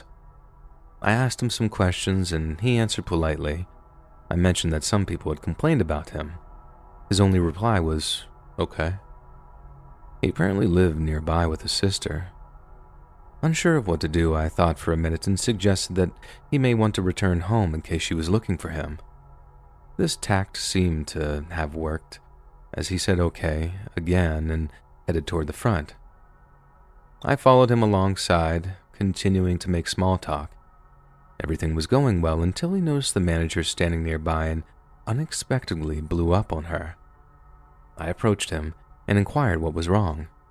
He pointed at her and said she was a bad person, a mean person, he yelled. I suggested that he'd be happier if he left the store where she couldn't bother him, and he agreed. We stood out front and talked a few more minutes until he said that he had to leave. I said goodbye and watched him walk off until he disappeared behind a gas station. I re-entered the store and spoke to the manager one final time. I explained the situation and she looked to be relieved. And with all parties satisfied, I headed back to my cruiser to finish my shift and do a bit of write-ups. I assumed the problem had been resolved and put the call out of my mind. A few weeks went by and I got another call to the market. It was a near carbon copy of the first. On this occasion, I came across Barry. I forgot to mention his name earlier in the story, as he had a young man cornered near the pharmacy. I believed he was talking about Henry kissing her when I walked up. It was really weird. The poor kid had no clue what he was talking about. As before, I interjected so the kid could escape. I took advantage of our prior meeting and again convinced Barry that he may be needed at home. He agreed, and this time I figured I could just let him walk out unaccompanied. And this was a rookie mistake.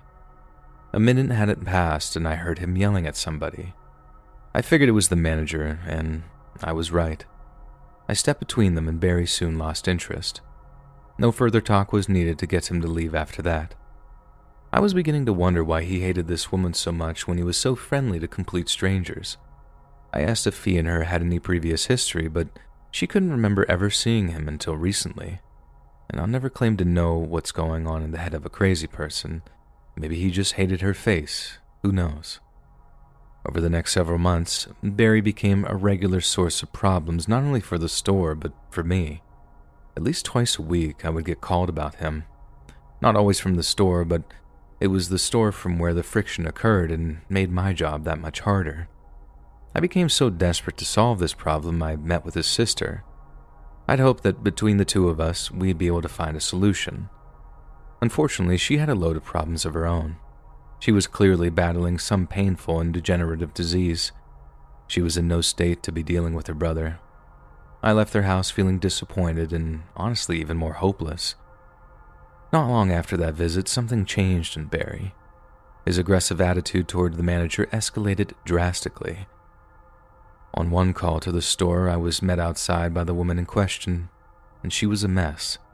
Barry had approached her out of nowhere and started cursing and even threatening to kill her. He'd already left the store before I arrived, so I didn't get to talk to him. This incident made me even more determined to solve the problem peacefully once and for all. Something told me bad things were ahead. After several meetings with his caseworker, we came to the consensus that Barry may need to be institutionalized, at least temporarily. We were actually waiting for all the specifics to be resolved when he took his vendetta all the way to the end. If I recall right, it had been around a week since I'd had any Barry-related calls. The opportunity to experience new and varied crimes were a welcome change. I was nearing the end of my shift one night when I heard the all-too-familiar address come across the radio. But this time something was very different. There had been reports of gunshots from a few homeowners nearby, but there had also been a call from a female stating that she had been attacked outside the store and was forced to shoot the assailant. I took the call and hurried to the scene. When my backup and I arrived, I could see the manager sitting on the curb alongside a male I didn't recognize. The manager was bawling her eyes out. The man appeared to be attempting to comfort her. A piece of fabric was wrapped around the man's forearm. It looked to be lightly stained with a red substance, probably blood. What I saw next made my heart sink. Illuminated in my headlights before me lay the body of a male, and that male was Barry. We exited our cruisers and began our work. According to the manager, she and her fellow employee had stayed over after the store closed to do the usual paperwork. The gentleman was walking her to her car when Barry appeared from the bushes and began ranting at her as usual. Only this time, he was waving a knife around. The male employee tried to de-escalate the encounter only to get a slash across his arm for his trouble, and this is when the female manager drew her gun from her purse and fired on Barry 6 times. He had unfortunately passed before we arrived. In her statement, she said after he began threatening her, she bought a pistol and took a self-defense class. And I really don't blame her. Barry's behavior was becoming very menacing near the end. It was a very sad situation all around, but she'd done everything legally and there was no grounds to prosecute. She was clearly traumatized by taking a life, as you would expect. The saddest part of this all was what we would discover later. Barry had apparently stopped taking his meds around the time I first encountered him. This was the most probable reason for his downhill slide. I did get to speak to his sister on one more occasion. She indicated that he would occasionally fixate on a single person, and this person was usually a stranger in a position of power. In certain instances, he would stop taking his medication, this would be amplified.